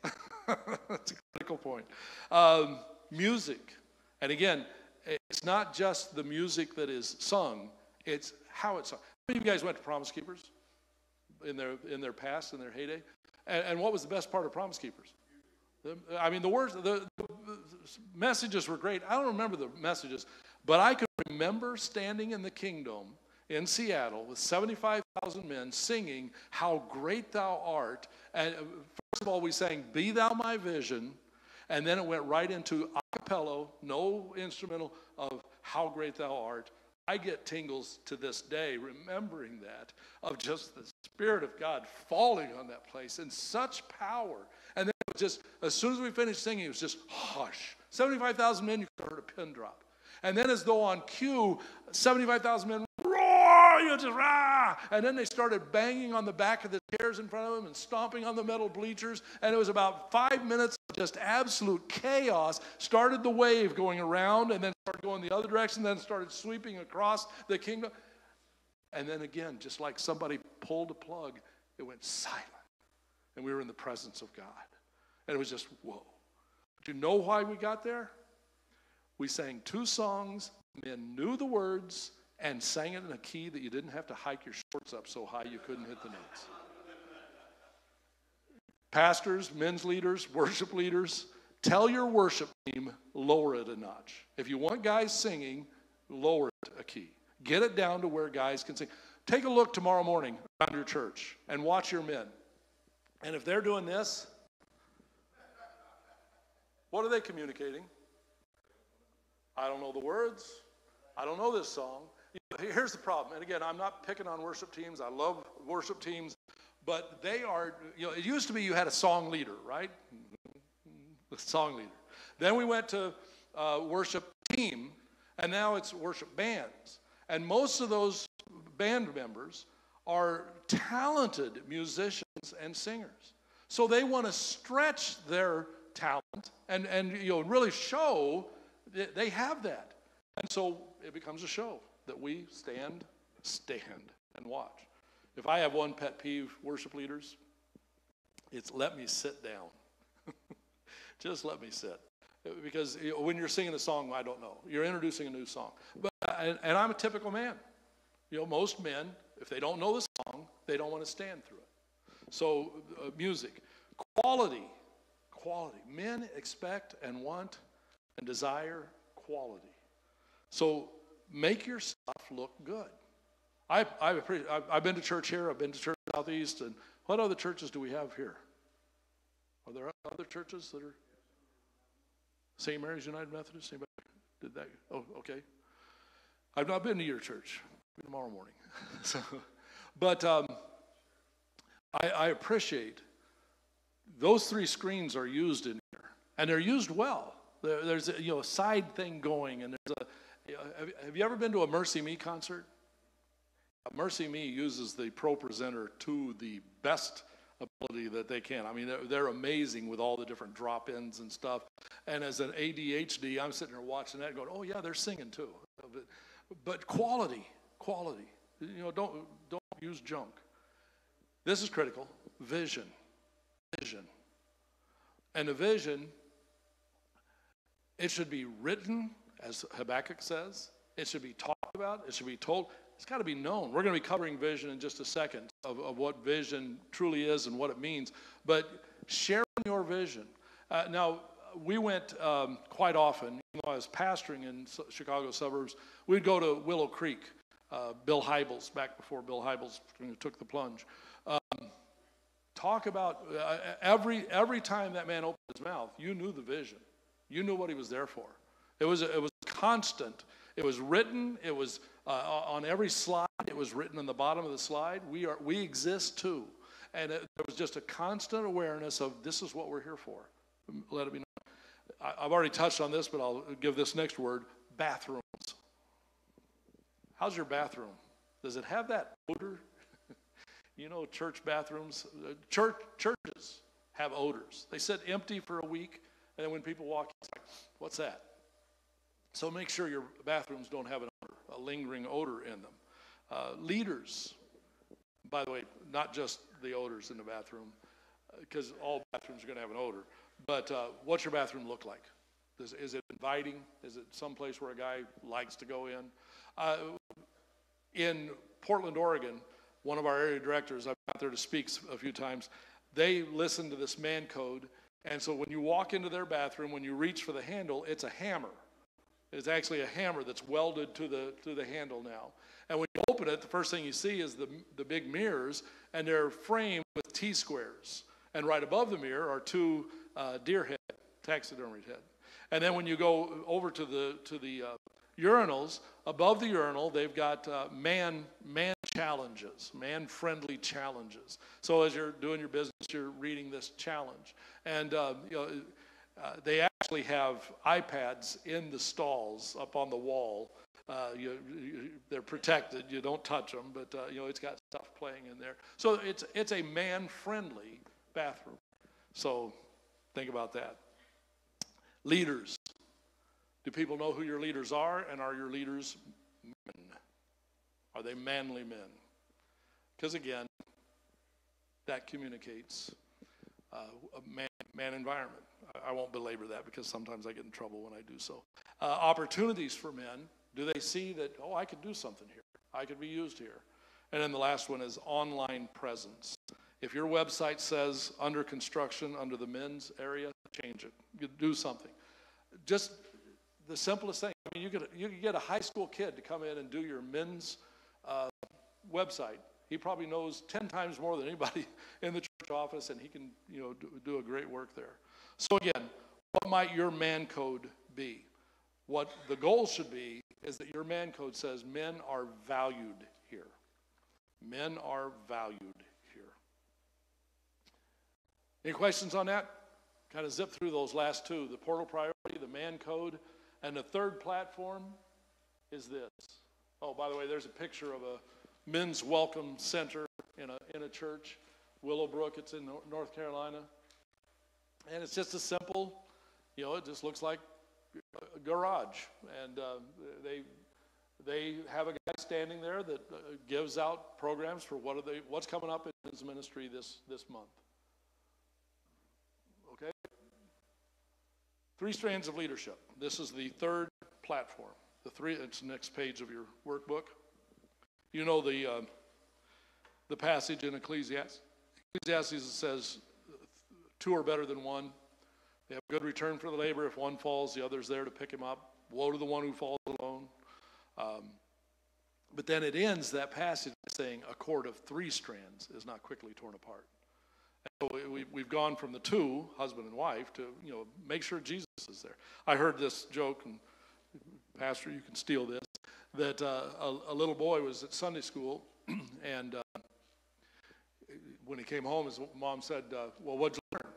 Well, Jesus turned water into wine at a wedding. Well, what'd that teach you? If you're going to have a really good wedding, you better make sure Jesus shows up. If you're going to have a really good men's ministry, you better be making sure Jesus shows up. So here's the first thing. The first strand of that is your senior pastor. He better be a man who cares about discipleship. Obviously, you 2 guys, 3 churches, that's a concern. You care about men's discipleship. It's why you're here. Probably at the behest and request of your senior pastor. But here's how you can support him. Number 1, pray for him. Don't just say you're going to pray for him. Ask him, Pastor, what can we pray for you? And then pray with him. We had a man in my church when I pastored in Tacoma that never prayed for me. He prayed with me. Anytime that, every time I saw him, Sunday morning, grocery store, wherever it might be, Pastor, how can I pray for you? And I said, well, we're praying about this. And he'd put his arm, stop, right, wherever we were, put his arm around me and pray. You can do that for your pastor because he does it for you. Pray for him, with him and for him. And then support him. Let it be known the men's ministry of this church has got our pastor's back. Support him. You probably have heard this. I pray to God you've never said this. Pastors don't live in the real world. You ever heard that? Pastors don't live in the real world. And you know what? It's true. Because if your neighbor calls you, he calls to say, hey, my son got in the Naval Academy. Hey, my daughter's on the honor roll. Hey, we're having a grandchild. That's what they call you about, right? The pastor picks up the phone, 2 in the morning. My son just got arrested for drugs. My daughter is pregnant. That's what the real world is for pastors. They get that all the time. They live in the worst part of the real world. And so they need your support. They don't need to be picked apart. They don't need to be, criticized, judged. The old joke of roast pastor for Sunday dinner. They need your support. And let it be known, the men's ministry is the number one supporter of the pastor. And be there for him. Number 3, by the way, the other thing that you should never say about a pastor, or I'll hunt you down. He only works 1 day a week. Don't ever say that about a pastor. They don't even have business hours. It is a 24/7 job. And even when they're not at work, even when they're not working on, there's always that sermon. Sunday's coming around with amazing regularity. And there's always that sermon, and it is in his brain constantly. He's thinking about that verse, that illustration. So pray and support him.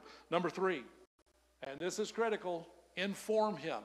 As a men's ministry, let him know what's going on. Don't surprise him with, hey, we're doing this great thing. And when he knows the women's ministry is doing something on that same date. And do you know that if women's ministry and men's ministry are doing something on the same day, who's watching the kids? And so who suffers? Men's ministry. It's always going to be that. So communicate, CC him on all the emails. Don't surprise him. Number 4, another critical one, include him. But ask him how he'd like to be included. Hey, Pastor, we're having the retreat. We'd love to invite you to come and be just pastor or just Johnny. You just come whatever way you want to be. If you want to pray, if you want to speak, if you want to participate, we'd love to have you. But we'd like you to just be there as a man. Just come and relax with us. Include them in the way they want to be included. And then love him. Show that love. Do you know that one morning I woke up in Chicagoland, I woke up to this horrible scraping noise. I went over, threw open my window, and there was a guy plowing my driveway. We'd had a 9-inch snow, and he's plowing my driveway. And he plowed it for the next 5 years. I never worried about snow on my driveway. We haven't lived there in a year, but my house is still up for sale. He plows my driveway every time we get a snow. Why? I love you, Pastor. Just here for you. And that spoke volumes. Mow his yard every once in a while. Just come over and say, hey, how can we help you? Got any projects that need to be done? And do them. Just show him love. Send him on a vacation. Especially if his preaching's bad. Send him for, just teasing.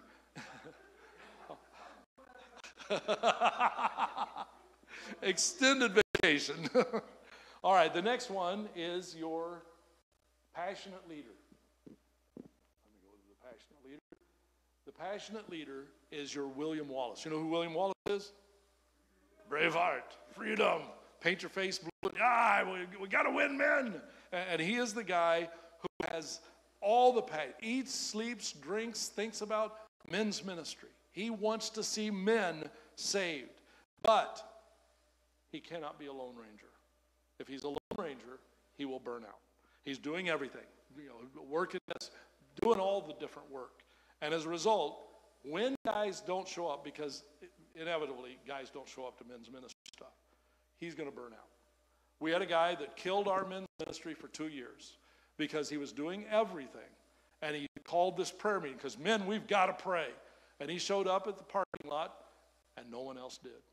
And he had a smartphone, which we wish he would have had a dumb phone, because he wrote this missive, and I mean, it blasted. It was titled, Where Are the Men of Alpine? And he blasted them. And he blasted them so far back into the past, it took us 2 years to rebuild a ministry to men, because guys didn't want to show up when he was the leader.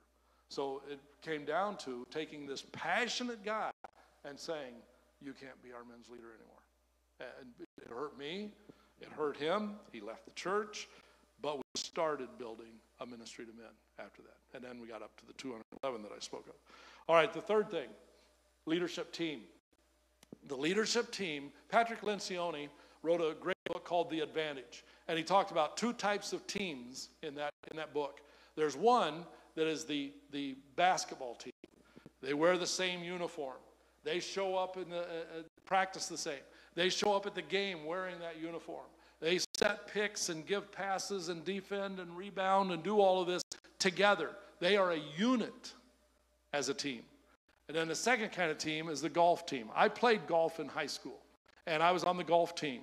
And we rode the same van together. There were 7 of us. We rode the van to the golf course, and we wore the same uniform. We all had our polo shirt that says LCHS Grizzlies. And then we didn't see each other until our round was done and we turned our scorecards in. And even though we were a team, we were all a bunch of individuals. Your team cannot be a golf team. You may go golfing together, but you can't be a golf team. You've got to be not the doing team. If you are the doing team, you are primed for burnout. You've got to be the team that well, let's take a look at what this team does. They're the vision casting team. The leadership team is the guys who say, we're going there. That's the mountain we're going to take.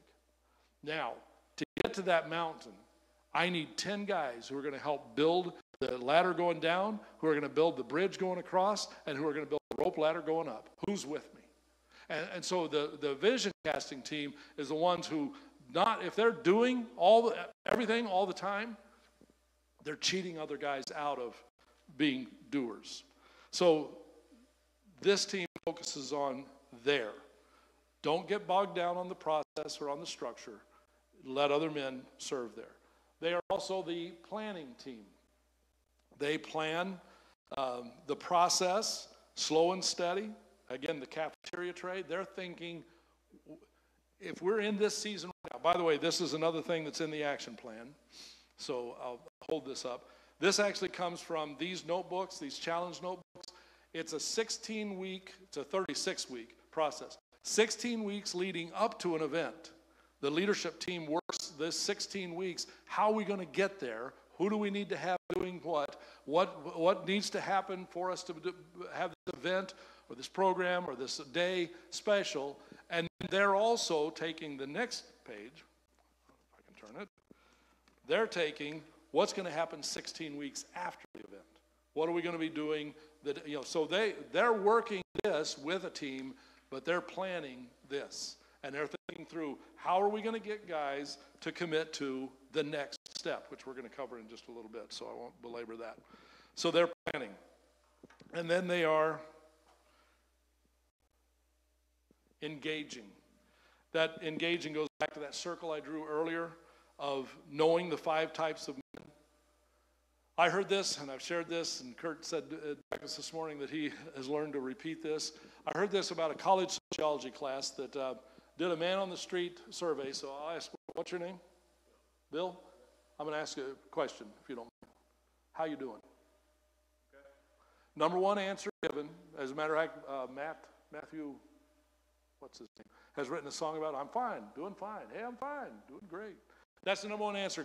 Man on the street survey from this college class, 99% of the guys, 99 guys said, doing some derivative of great, I'm okay, doing fine. So then they said, okay, can I ask you a second question? How you really doing? Wrong answer. Number 1 answer given on the second time was, I'm tired. Men are tired. You know that? Oh, okay. That's the wrong guy. Men are tired. Either tired or busy. But then on the street, they actually did this. They said, can I ask you a third question? Pushing it, but okay. How you really doing? I won't belabor that, but the number 1 answer given, how much time do you have? Because now you've gone from being polite to actually caring. You guys' role as a leadership team is to be the guy who says, how you really doing? Because I guarantee you, when they walk in tomorrow morning and somebody says, how you doing? Great, doing good. They're not going to give you, they're not going to pour out their life story when you've just asked them how you doing. But if you do ask them a second time, can I ask you how you really doing? His answer was that the number 1 answer most guys are going, I am doing okay. Okay, now let's put the smoke out of the way. How are you really doing? And you're going to find out that guys are hurting. They're again, tired or wounded or something's going on. So be the engaging guys. All right? The big idea, and this is kind of critical, the praying team also. They're the guys who are praying about every man in their church. Oops, I didn't have the big idea on here, so let me just, it's in your notebook. The height of your ministry to men will be determined by the depth of your leadership team. Let me put that another way. The leadership team needs to be what we want our men to become. The leadership team, the leader, senior pastor, and the leadership team needs to be. So here's a strange thought as you're thinking about your leadership team. If we go back to those five chairs, four of the 5 chairs, at least 3 of them, you need to have on your leadership team a cultural Christian. He may not be all that involved. Matter of fact, it wouldn't hurt to have a natural man. If you know that there's this guy that's just started attending church, what better place for him to be than with leadership Christians? To be mentored, to be challenged. But he brings into your leadership team a different mindset. He's not going to be religious, churchified. You know, he's going to bring different thoughts, right? So is the cultural. Your hurting man probably needs to take a season off of the leadership team. He needs to be ministered to at this point. So if he's going through some crises in his life, give him ministry as opposed to making him minister. All right, so the next page is your leadership team audit. And this is, again, in this action plan, so we're not going to belabor it now. By the way, I'm saying, you guys go through this. That's what God has brought me to St. Mary's for. I'm here as basically the area director. This is what area directors do across the nation, is take churches through this. So if I can be of assistance in sitting down with you and going through the action plan, meeting with you on your monthly or weekly meetings might be tough, but I can be there on a monthly basis and help out. So do this. Do the audit questions that are down at the bottom, and work on your leadership recruiting worksheet, which is the next page. All right, we doing okay? Yes, sir. Ready to hit the next? The next page is all-inclusive ministry to men. That's the one we're going to cover next. The all-inclusive ministry to men. And remember, that's taking guys from the wide to the deep. Bottom line, here's what this phrase, this point is saying. Your men don't have to be in your men's ministry to be discipled. We think we got to get them to come to our men's events. There are men who are already doing great things and maybe even learning, and they're not in your men's ministry.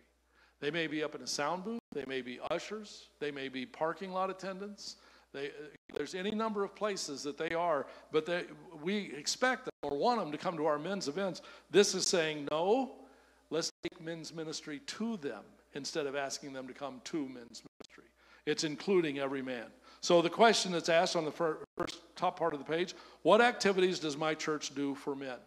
What we think success is in men's ministry is butts in the seat. If we get more men to come to our breakfast, get more men to come to our event, get more men to come to our seminar, that was successful. The goal instead should be creating an environment where the Holy Spirit is leading every man, whether they're in the nursery, the Sunday school, the Awana, whatever it might be, into a discipleship relationship. So let's picture this way. What if you were to go to your head usher and you were to say to him, you know what, when you get all of your ushers together, and ask them to come about 10 minutes before people start showing up, not before the service, before people start showing up. About 10 minutes. And then you have a verse ready that maybe ties in with ushering, ties in with welcoming, ties in with making this environment, this man environment, and give them that challenge. And what do you guys think? And how should we pray? And then lead them in prayer. Guess what you're doing at that point? You're discipling your ushers. And you're discipling them to become disciple makers, especially if they're thinking, when that guy walks in and I don't know, how can I minister to him? As he reaches for the door, how can I minister to him? Or it could be the sound booth people. About 5 minutes before you normally show up, let's show up and let's do this. Or, normal time, but let's start out our sound time with sound light, tech time with a little bit of prayer and a verse that we're reading. So it's taking men's ministry to the men where they're at. So the line is on there. The number of men in my church, you need to put that number down. How many men in your church?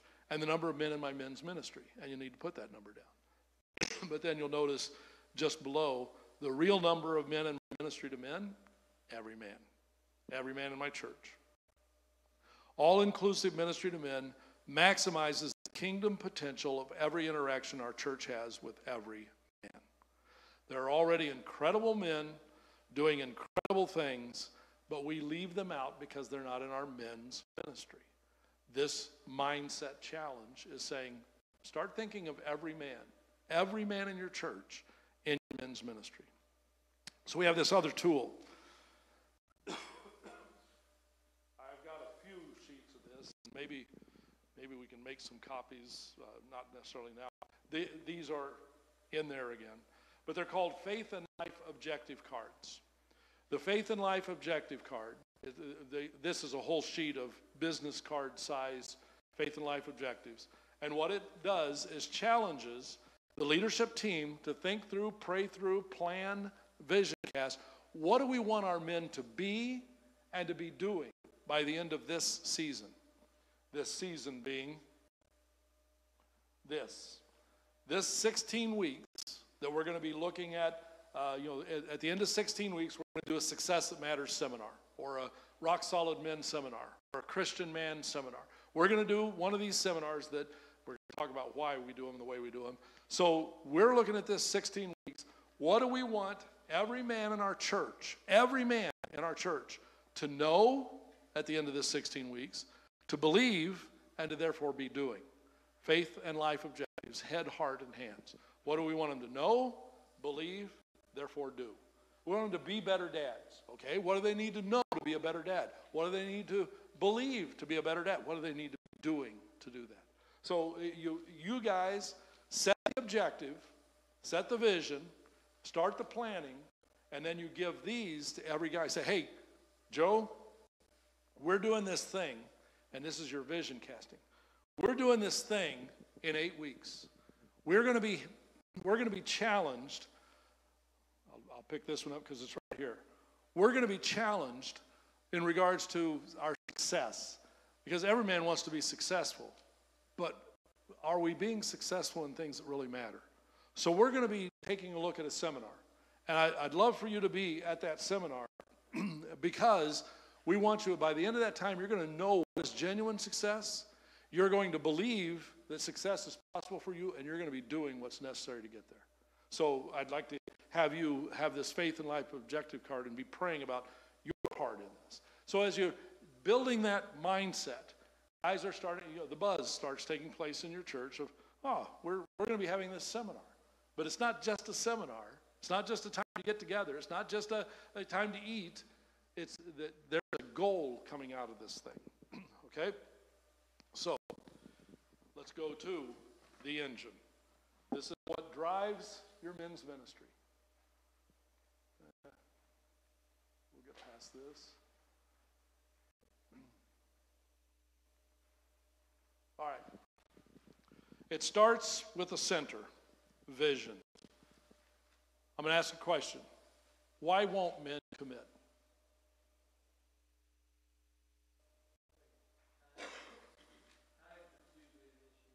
Time? Don't want to look stupid? Afraid of commitment? Past hurts. Go ahead. Hardship? Okay. And then what? Okay. Fear of commitment? Okay. Actually, it's a wrong question. How many of you guys play golf? Play golf. Okay. Raise hands again. How many of you play golf? Okay. You play for free? You spend money to go golfing? What does it take? About a half hour? All right. It takes what, 20 minutes, 30 minutes to play around a golf?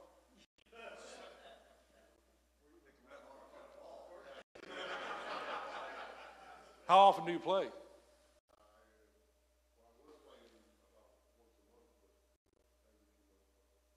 Anybody in here play every week? Play in a league? Okay. So free? You play for free? 20 minutes, 30 minutes? So we do commit. So it's a wrong question to say, why don't men commit? We do commit. It's just we commit to things we want to do. So how do we get men to want to commit to their discipleship process? That's the question, right? How do we get men to want to commit to growing? Well, here's Jesus, or the Bible says, where there is no vision, the people perish. Where there is no vision, and literally the word is translated, where there is no vision, there's no life in their eyes. There's no, have you ever seen people with shark eyes? Just dead eyes? Look around Sunday morning, you'll see shark eyes. Again, where there is no vision, there's no life in their eyes. So what is vision? Best definition I ever heard was from George Barna. You want to write this down. Vision is a clear mental image of a preferred future.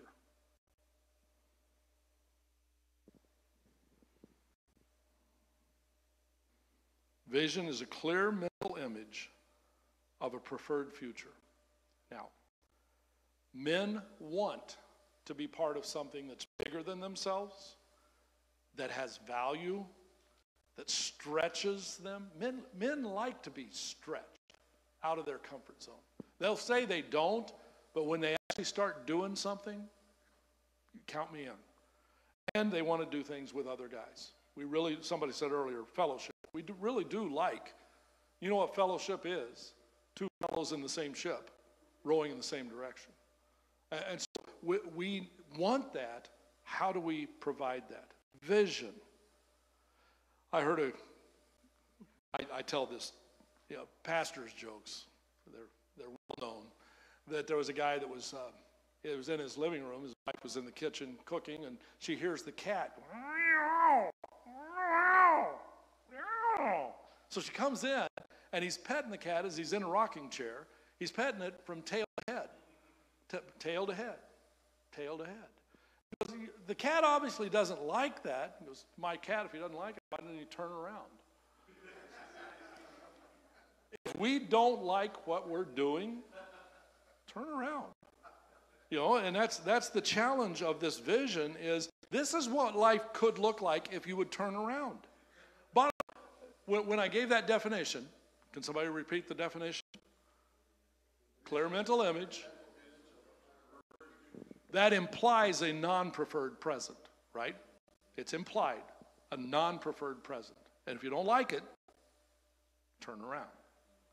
But we've got to paint a picture of what turning around is and what it looks like. That's our role as leaders. That's our role as pastors, as teachers, is to paint the image of what it could look like if you turn around. Now, normally in the full session at this point, I'd call on a volunteer, give him a ball, and have him go off in a corner and just start throwing that ball up. And just throw the ball up. And then I ignore him, completely ignore him. And I'm teaching the rest of this session. He's over there throwing a ball. And finally, I've got him out of the corner of my eye. He'll stop. David Delk used to be our CEO.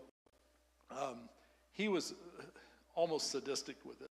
He would let a guy, his record was 11 minutes that he let a guy sit there and throw the ball up. And the guy did it. That's what's amazing. He stood there throwing the ball up. And then finally they'll put it down. Why'd you stop? Why do you think they stopped? Well, if you were that volunteer throwing that ball up and all of a sudden you stop, why would you stop? No purpose. There was no purpose. If I didn't see a purpose in what I'm doing, I'm not going to keep doing it. So let's illustrate this way. We're having a breakfast this Saturday. Would you bring the orange juice? Certainly. He'll do a whole lot more than that, but you'd bring the orange juice. So next month, Martin's over there. Kurt, you did a great job with the orange juice last week. Would you bring that again this month for the men's breakfast? Okay. So the next month, we had breakfast again. 15, 20 guys show up. And I start walking up to Kurt, and he runs the other direction. Right? Why? He saw no purpose. Now, let's put it this way. Kurt, we are working at changing the men in our church. We've got this guy that's going to be speaking from this book called Man in the Mirror because it talks about the 24 problems that every man faces. We've looked at our men. They're facing a lot of those problems. So we're going to go through that book by having a breakfast. We'd like to have you involved. Would you be willing to, let's start by having you bring orange juice. Would you bring orange juice? Now, instead of just having to do a task, I've painted a vision for you. We want to change our men. Now, that was simple, and it probably is a little more complex than that, but it really is that, getting men to understand, this is why we're doing this. Getting their buy-in by painting the vision of a preferred future. You can start with the non-preferred present. Our guys are messing up. We look around, we see a lot of our guys that are struggling, they're hurting, and we want to work on that. The 24 problems every man faces, we're going to address 6 of those problems in our breakfast. Would you be part of that? So, vision. Now, it should be on the page that has, okay, let's do this first. The first thing about your vision is that it needs to create resonance. So here's what that means. Just do it. What's that? Just do it. Anybody know what that is?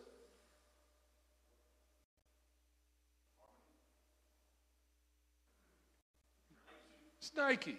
Nike. It should be, that's the first thing that pops in your mind when you hear just do it, is Nike. You may not like Nike, but you know their phrase. Okay, let's try this instead. A few good men. Marine Corps. You know the last time the Marine Corps used that as their slogan, as their advertising? It was in the 80s. I think after the movie A Few Good Men came out, they stopped using that. But we still resonate with a few good men. We know what that means. How about this one? I will make you fishers of men. We know who said that, don't we? And it resonates, fishers of men. So your vision has got to be something that connects people at their gut level, connects men at their gut level. An image comes to mind.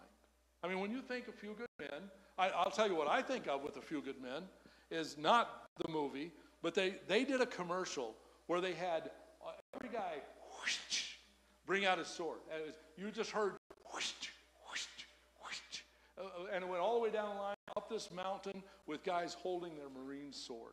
Whoa! I wanted to be a Marine. Matter of fact, I tried to sign up, and they said I was too old. I didn't like that. But yeah, there was a resonance there. So, does your vision, think about this, does your vision stir an image? Is your vision just a big paragraph on a wall that nobody can say anymore? You know, capsulize that vision down into something that is bite-sized and connects. So when I was the area director of Chicago, our vision was this, and tell me what this does. We want to set Chicago on fire again. Is there a vision with that? It can. But that was our vision statement. We're here to set Chicago on fire again. And it resonated with people. And usually we got that. How? Well, what do you mean? But I was able to explain that. We want to set hearts on fire. We want men on fire for their families. And it resonated. So does your vision stir an image? If it doesn't, change the vision. Or at least capsulize it down to say, this is what we want to do. The second thing about it, it's an internal planning tool. Your vision, the long one, the paragraph one, becomes a filter. We're not going to do that, Bill, because that doesn't fit our vision. We are going to do this because that will help us fulfill the vision. Does this, whatever it is, help us get there? Clear mental image of a preferred future. Does this help us get there? And if it doesn't, it's just busy work, and we don't need it. Martin said earlier, guys don't have time for it. They're going to show up at every event because they're busy. And get this, they have other choices. They have better choices than what we're offering them, unless we can show them this is the best choice for you to do. The third thing is, it's external call or slogan. Clear mental image of a preferred future. So, we call it, and I have not seen one of these in St. Mary's, so it may fall on deaf ears, your elevator speech. Is there an elevator in St. Mary's or Kingsland? Maybe if you go to some of the hotels, the two-story. The medical pavilion has one. That's right, I've been there. So you know what an elevator speech is?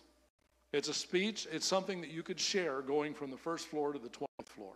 You got about 3 minutes, 2 to 3 minutes, to be able to share, this is why we do what we do. So here's an example. I had a young lady that came into my office for counseling. Her marriage was over. Her husband was having an affair. They had filed for divorce, and it looked like it was going to go through. So I counseled her, how do you recover from a divorce? But I said, how about if we bring Greg in and we talk with him? He won't do it. I said, let's invite him. Greg came. We talked, and sure enough, he didn't want to do anything. I shared the gospel with him. I talked to him about what it meant to be a godly husband and what he needed to repent of and change. I tried to share it in a man-friendly way, but Greg wanted nothing to do with it, and he left. At that point in Illinois, it was no-fault divorce. All you had to do was wait 6 months, and your divorce was over. Day of their divorce, I'm standing at my window. I didn't know it was the day of the divorce. I'm standing at our window. Our offices were in a different place than the church, and I'm looking at a tennis match that's happening across the street. And all of a sudden, a car that had been sitting at the stoplight whips into our parking lot, and a guy jumps out, and it's Greg, and he comes to my door, and he says, "What are you glaring at me for?" So I'm not glaring at you. So, Greg, what's going on? He goes, "You know the day is the day our divorce finalized." I said, "I didn't know that." He goes, "Well, I really don't want this. What are you doing about it?" "I don't know what to do." I said, "I know what to do. You need to pick up the phone, call Donetta, and tell her you don't want to do this. Get her before she gets to the courthouse and have her come here instead." He picked up the phone. He called her. She came. I led Greg to Christ that day. He repented of the affair, called that woman too and told her it's over. Moved back in with Donetta, who graciously accepted him, started attending our church, and within 4 years, he was actually one of our elders because that man was on fire and just went for Christ like he had gone for sin. I want to see more Gregs. That's my elevator speech. That's why do I do what I do? I want to see more Gregs. Now, I have a negative elevator speech that talks about a man that tried, he wanted to save his marriage, but he couldn't stop drinking, he couldn't stop carousing, let's change that first letter. He wouldn't. And eventually his wife left him, got full custody of the kids. 3 months after the divorce, he committed suicide. I don't want to see any more Jims in my life. That broke my heart and breaks it to this day. I want to see Greg. That's my elevator speech for why I do what I do. Why do you do what you do in ministry? And you need to have that hard-punching elevator speech that stirs a guy's his buy-in and gets him to want to be a part of what you're doing. So basically, what this is challenging, don't invite guys to an event. They got 1,000 other choices. Invite them to a vision. Invite them to a heart, a change. Events are one choice among many. Vision is personal. Now, we used to challenge names, have a name, we're Iron Men, we're men of God, we're the band of brothers, and we would challenge, have a name that really resonated and called guys. You know what? Then you have to explain it. It becomes internal language. But instead just say, we're the men of Agape. We're the men of Southeast. Because then that's every man that's there. Hey, if you attend church here and you got the necessary biological parts, you're in our ministry. I saw a thing today. It was who's the man's man? I can't even think of his name right now. Chuck Norris. Chuck Norris said, "I used to be a man trapped in a woman's body, and then I was born." So, I'm sorry, I'm getting way off base here. So let's go to elevator speech. What does a disciple look like? Head, heart, hands. Here we go. All right. So this, how many of you have been to the St. Louis Arch? Anybody? Did you do the movie and then go up? Oh, okay. I made the mistake of buying our tickets to take the elevator up and then going in and watching the movie of how this thing's made. And when you see the last scene of the movie, it's a guy leaning all the way, the camera's over his shoulder as he's looking all the way down to that last piece being brought up that's going to connect the two legs. The two legs were built, and they had these giant cranes on them to lift the pieces up, and they were built independently of each other. together, but independent, till they finally came and met at the top. But when they got to this place where they were top heavy, they built a bridge across the top. And that bridge that went across the top was just a steel girder that kept the legs from collapsing. They could have said at that point, job's done.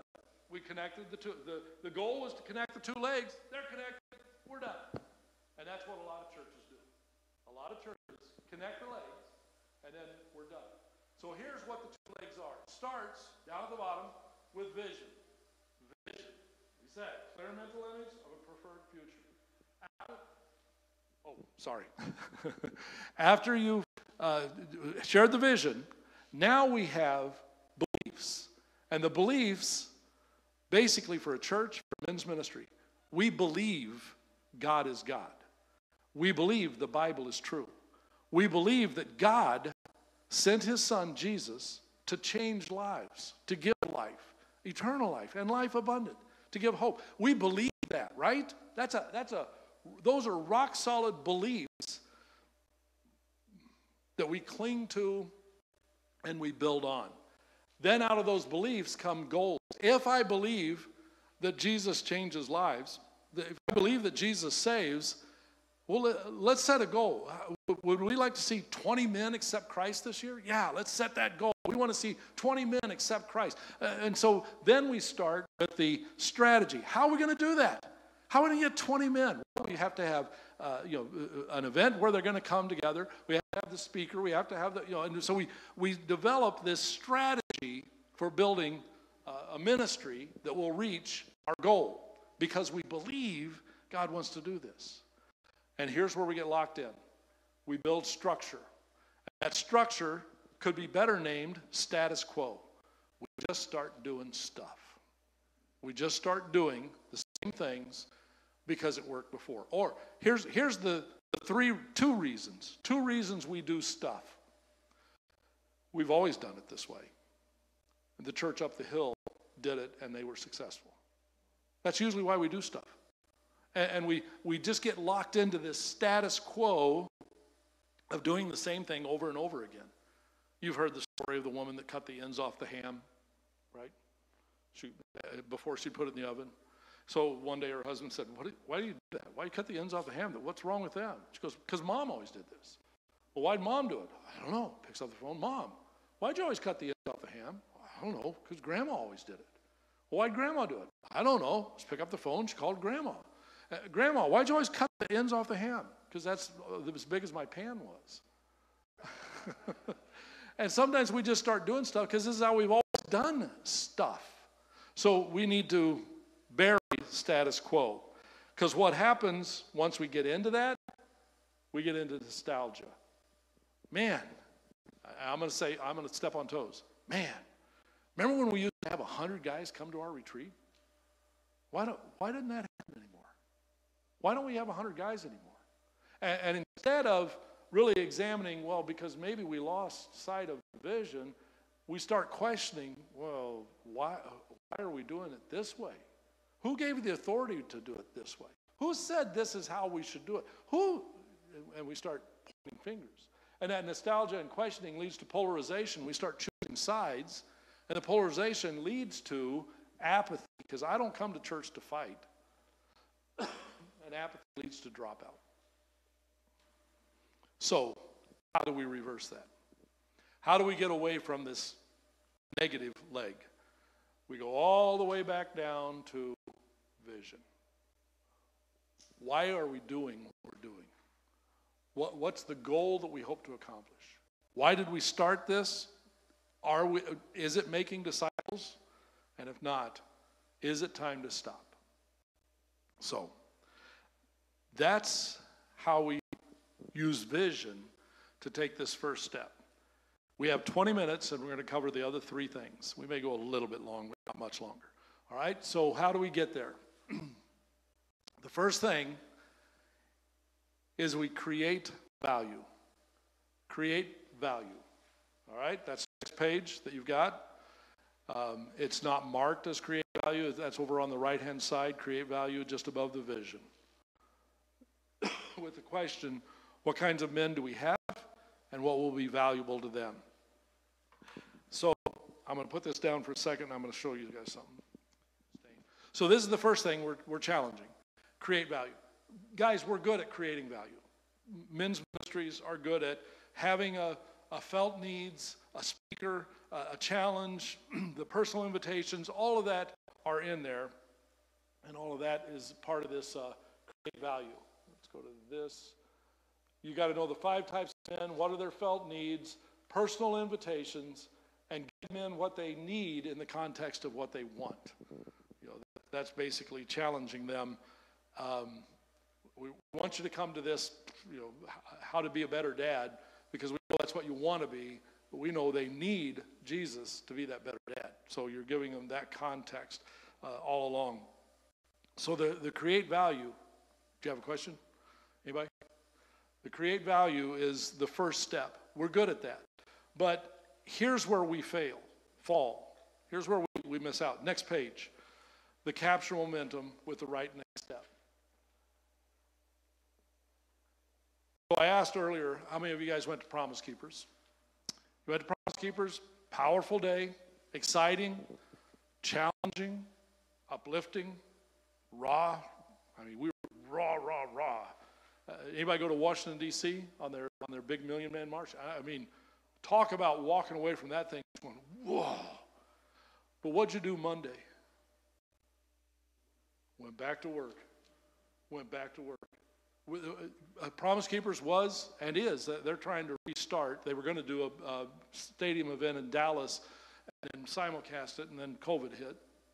They're trying again for this August to do it again, or July. But they were and are a great ministry to create value. They did a bang-up job of creating value for a guy to come and hear these messages and sing the songs and be with other men and be challenged. But where they failed, they didn't give a step 2. They had step 2. They have books, but they didn't give them to you that day and say, we're starting a group Tuesday night. We want you to be in this group. You know, there needed to be a second. My last Saturday, any of you guys heard of No Regrets Men's Conference? Yeah, it's kind of a localized out of Milwaukee thing. They're trying to make it nationwide. My last Saturday as a pastor in Chicagoland, before I started 9 years ago this week, so 9 years ago this past Saturday was No Regrets. Keynote speaker was Tony Evans. Heard of him? Yeah, and he wrote the book Kingdom Man. He had not written the book yet when it was coming out later that year, but he spoke twice at this men's conference on being a kingdom man. We had 450 men in our auditorium hearing Tony Evans give this challenge on, I mean to tell you, there wasn't a dry eye or a unpowdered heart. Light your powder. They were, boom, ready to go. And I stood at the back, because, again, I was leaving right after this was done. I was preaching Sunday morning, and then I was leaving for Orlando to start my training. So I stood in the back, and I watched 450 men on fire walk out our door empty-handed. We didn't give them a thing. We didn't give them the next steps. And again, I got to be honest, what I wanted to do, I actually went down to Orlando and said, here's the DVD of Tony. This is all we need to do. Give men this. Anyway, kind of like Ronn, just wait a little while and you'll see that's not all we need to do. And they were right. I wanted to just give that message because that message turned people on. But it didn't give them what do they need to do next. So guys, we do a good job of creating value. We're not very good at capturing momentum. We're not very good at the next step. Second gear material, it's called in here. It's appropriate for the value. It's short term, low pressure, low commitment. It's believable and achievable. So here's what we do. I'll hold up rock solid there. Day of seminar. This seminar is based off of 1 Corinthians 16:13. It says, be alert, be strengthened, be a man, be kind and loving in all that you do. Okay? I forget the 5th challenge here. But those are the 5 sessions of this seminar. Guys sit in the seminar and they fill out the blanks as we're giving the message. And then they have discussion time. There's the group discussion questions. They find out every guy that's in here is just like me. I'm not failing. I'm just as stupid as they are, and they're just as stupid as I am. They go through this session on a Saturday. And then, after the third session, we give them this. And this is their 6-week follow-up. That is a full week of lesson. That. You can tell it's not, you don't have to do a lot of preparation. You don't have to do a lot of reading. You don't have to be a Bible scholar. You're going to come and you're going to discuss with the guys that you were sitting at that table with during the session. Now you find out that, well, this guy can't come Tuesday night. Well, you go over to that group on this last couple of sessions and you sit with them. Or you sit over there with those guys. And you build this group at the seminar. At this, you're building this. You notice this is black and white, kind of. This one's got color and life and lots of things to do. It's got some next step challenges in it. We get guys to sign up at the seminar for this. So they come on Saturday. By Tuesday, they're in a small group. By Wednesday, Thursday, the next Saturday. And this goes for 6 weeks. And then at the end of the 6 weeks, we give them a challenge. You know what? This has been good. I've enjoyed getting to know you guys. I'd like to take a next step. So this is an example. This isn't the one that goes with that. But I would like for us to go through this book. This is 10 weeks. And it's Man Alive. And it challenges the Bible characters and what made them like Jesus. Let's go through this together. Easy to read. It's large print, small chapters. And it just gives guys a next step to take, which we're going to get into, the capture or the sustained change. But you get the point. Capture momentum at the thing. Don't wait. Here's what normally happens. We go to Promise Keepers. We go to No Regrets. We go to Iron Sharpens Iron. We go to a men's breakfast where there was this powerful speaker. And then we come together as a men's leadership team saying, that was really good. You know what? The guys were fired up. We need to get them in a group now. Well, let's start training our group leaders, and we'll recruit them, and then we'll train them, and then we'll get. And by the time we are ready, the fire's out. They're long gone. Would you agree? Yeah. So we capture momentum right now, and get the on-site commitment now. Show men the right next step. And then the next page is actually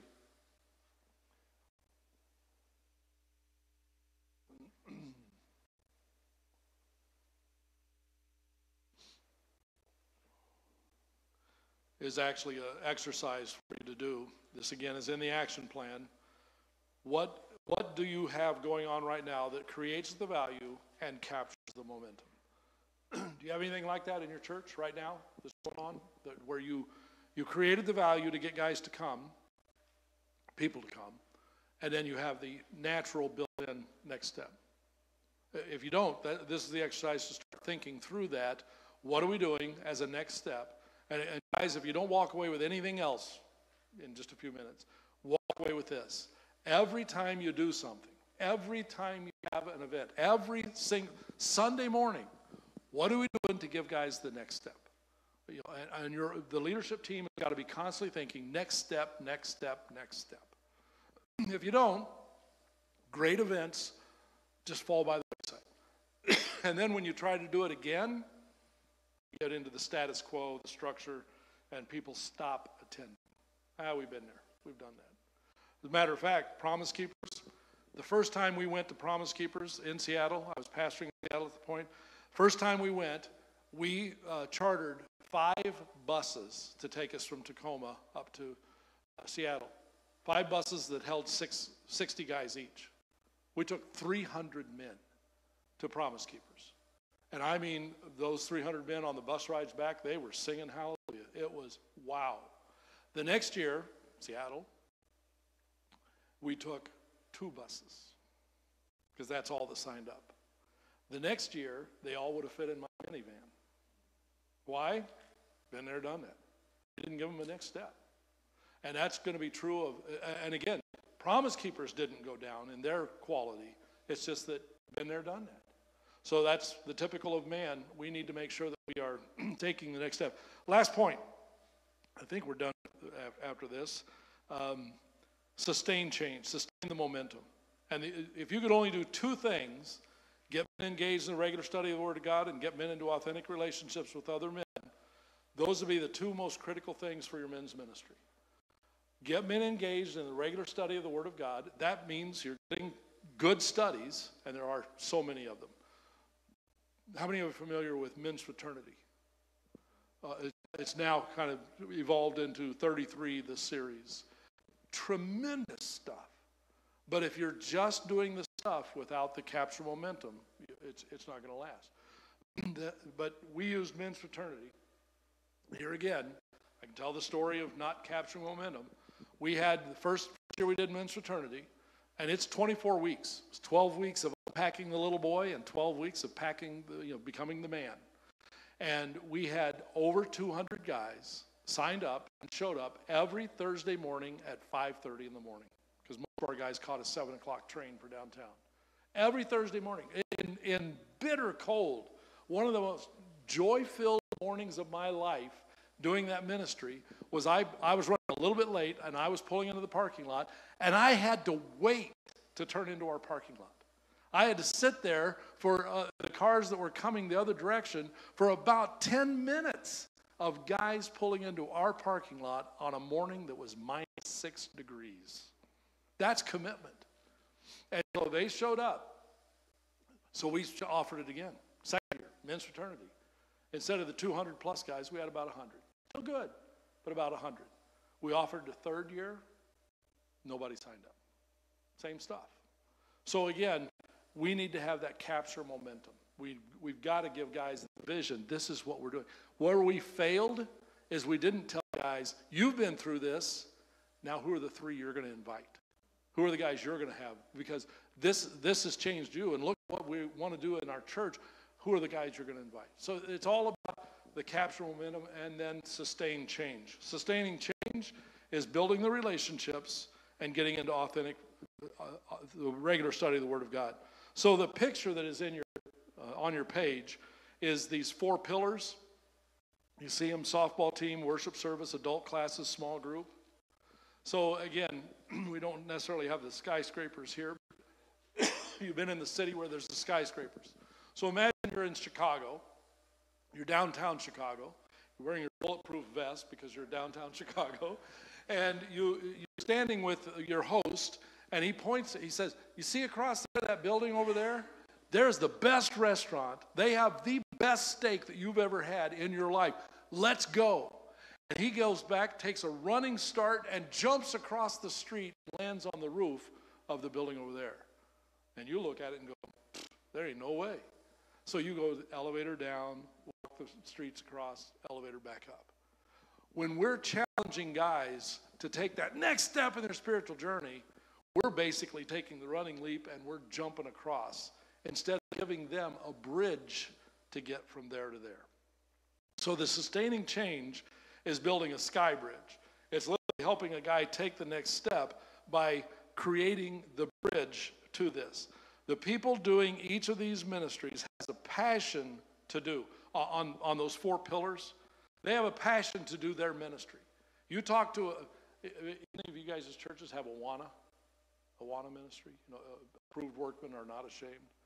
You ever talk to an Awana leader? They are almost a cult. They're crazy. They love their ministry. I mean, they're winning kids to Christ, and they are passionate about this. We had a guy that they wear the primary colors. Their teams represent primary colors. He had shoes that were the 4 primary colors. He wore pants that were the 4. It was crazy. He loved his ministry. And if you said to him, hey, Ricky, we need to see your guys get involved. You're not taking my guys. They were his. And that's what the people doing those ministries have a passion to do, not to connect. So we've got to be the guys, as an outsider, to show them how they can get their men to be in other places. We're building that bridge. Connect men to the best disciple-making processes in our church. It's not, so here's the point, bottom line. It's not about creating new ministries, new events. It's linking people to the events that are working. If something's working, how do we get guys to bridge to that? How do we get them to be involved in these things. That's part of that, and it's part of the action plan. So design steps in the relationships. So the last page that you guys have, and I think it's up here,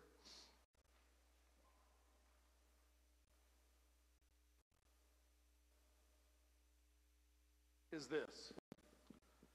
So the starting point of committed men, we have an event.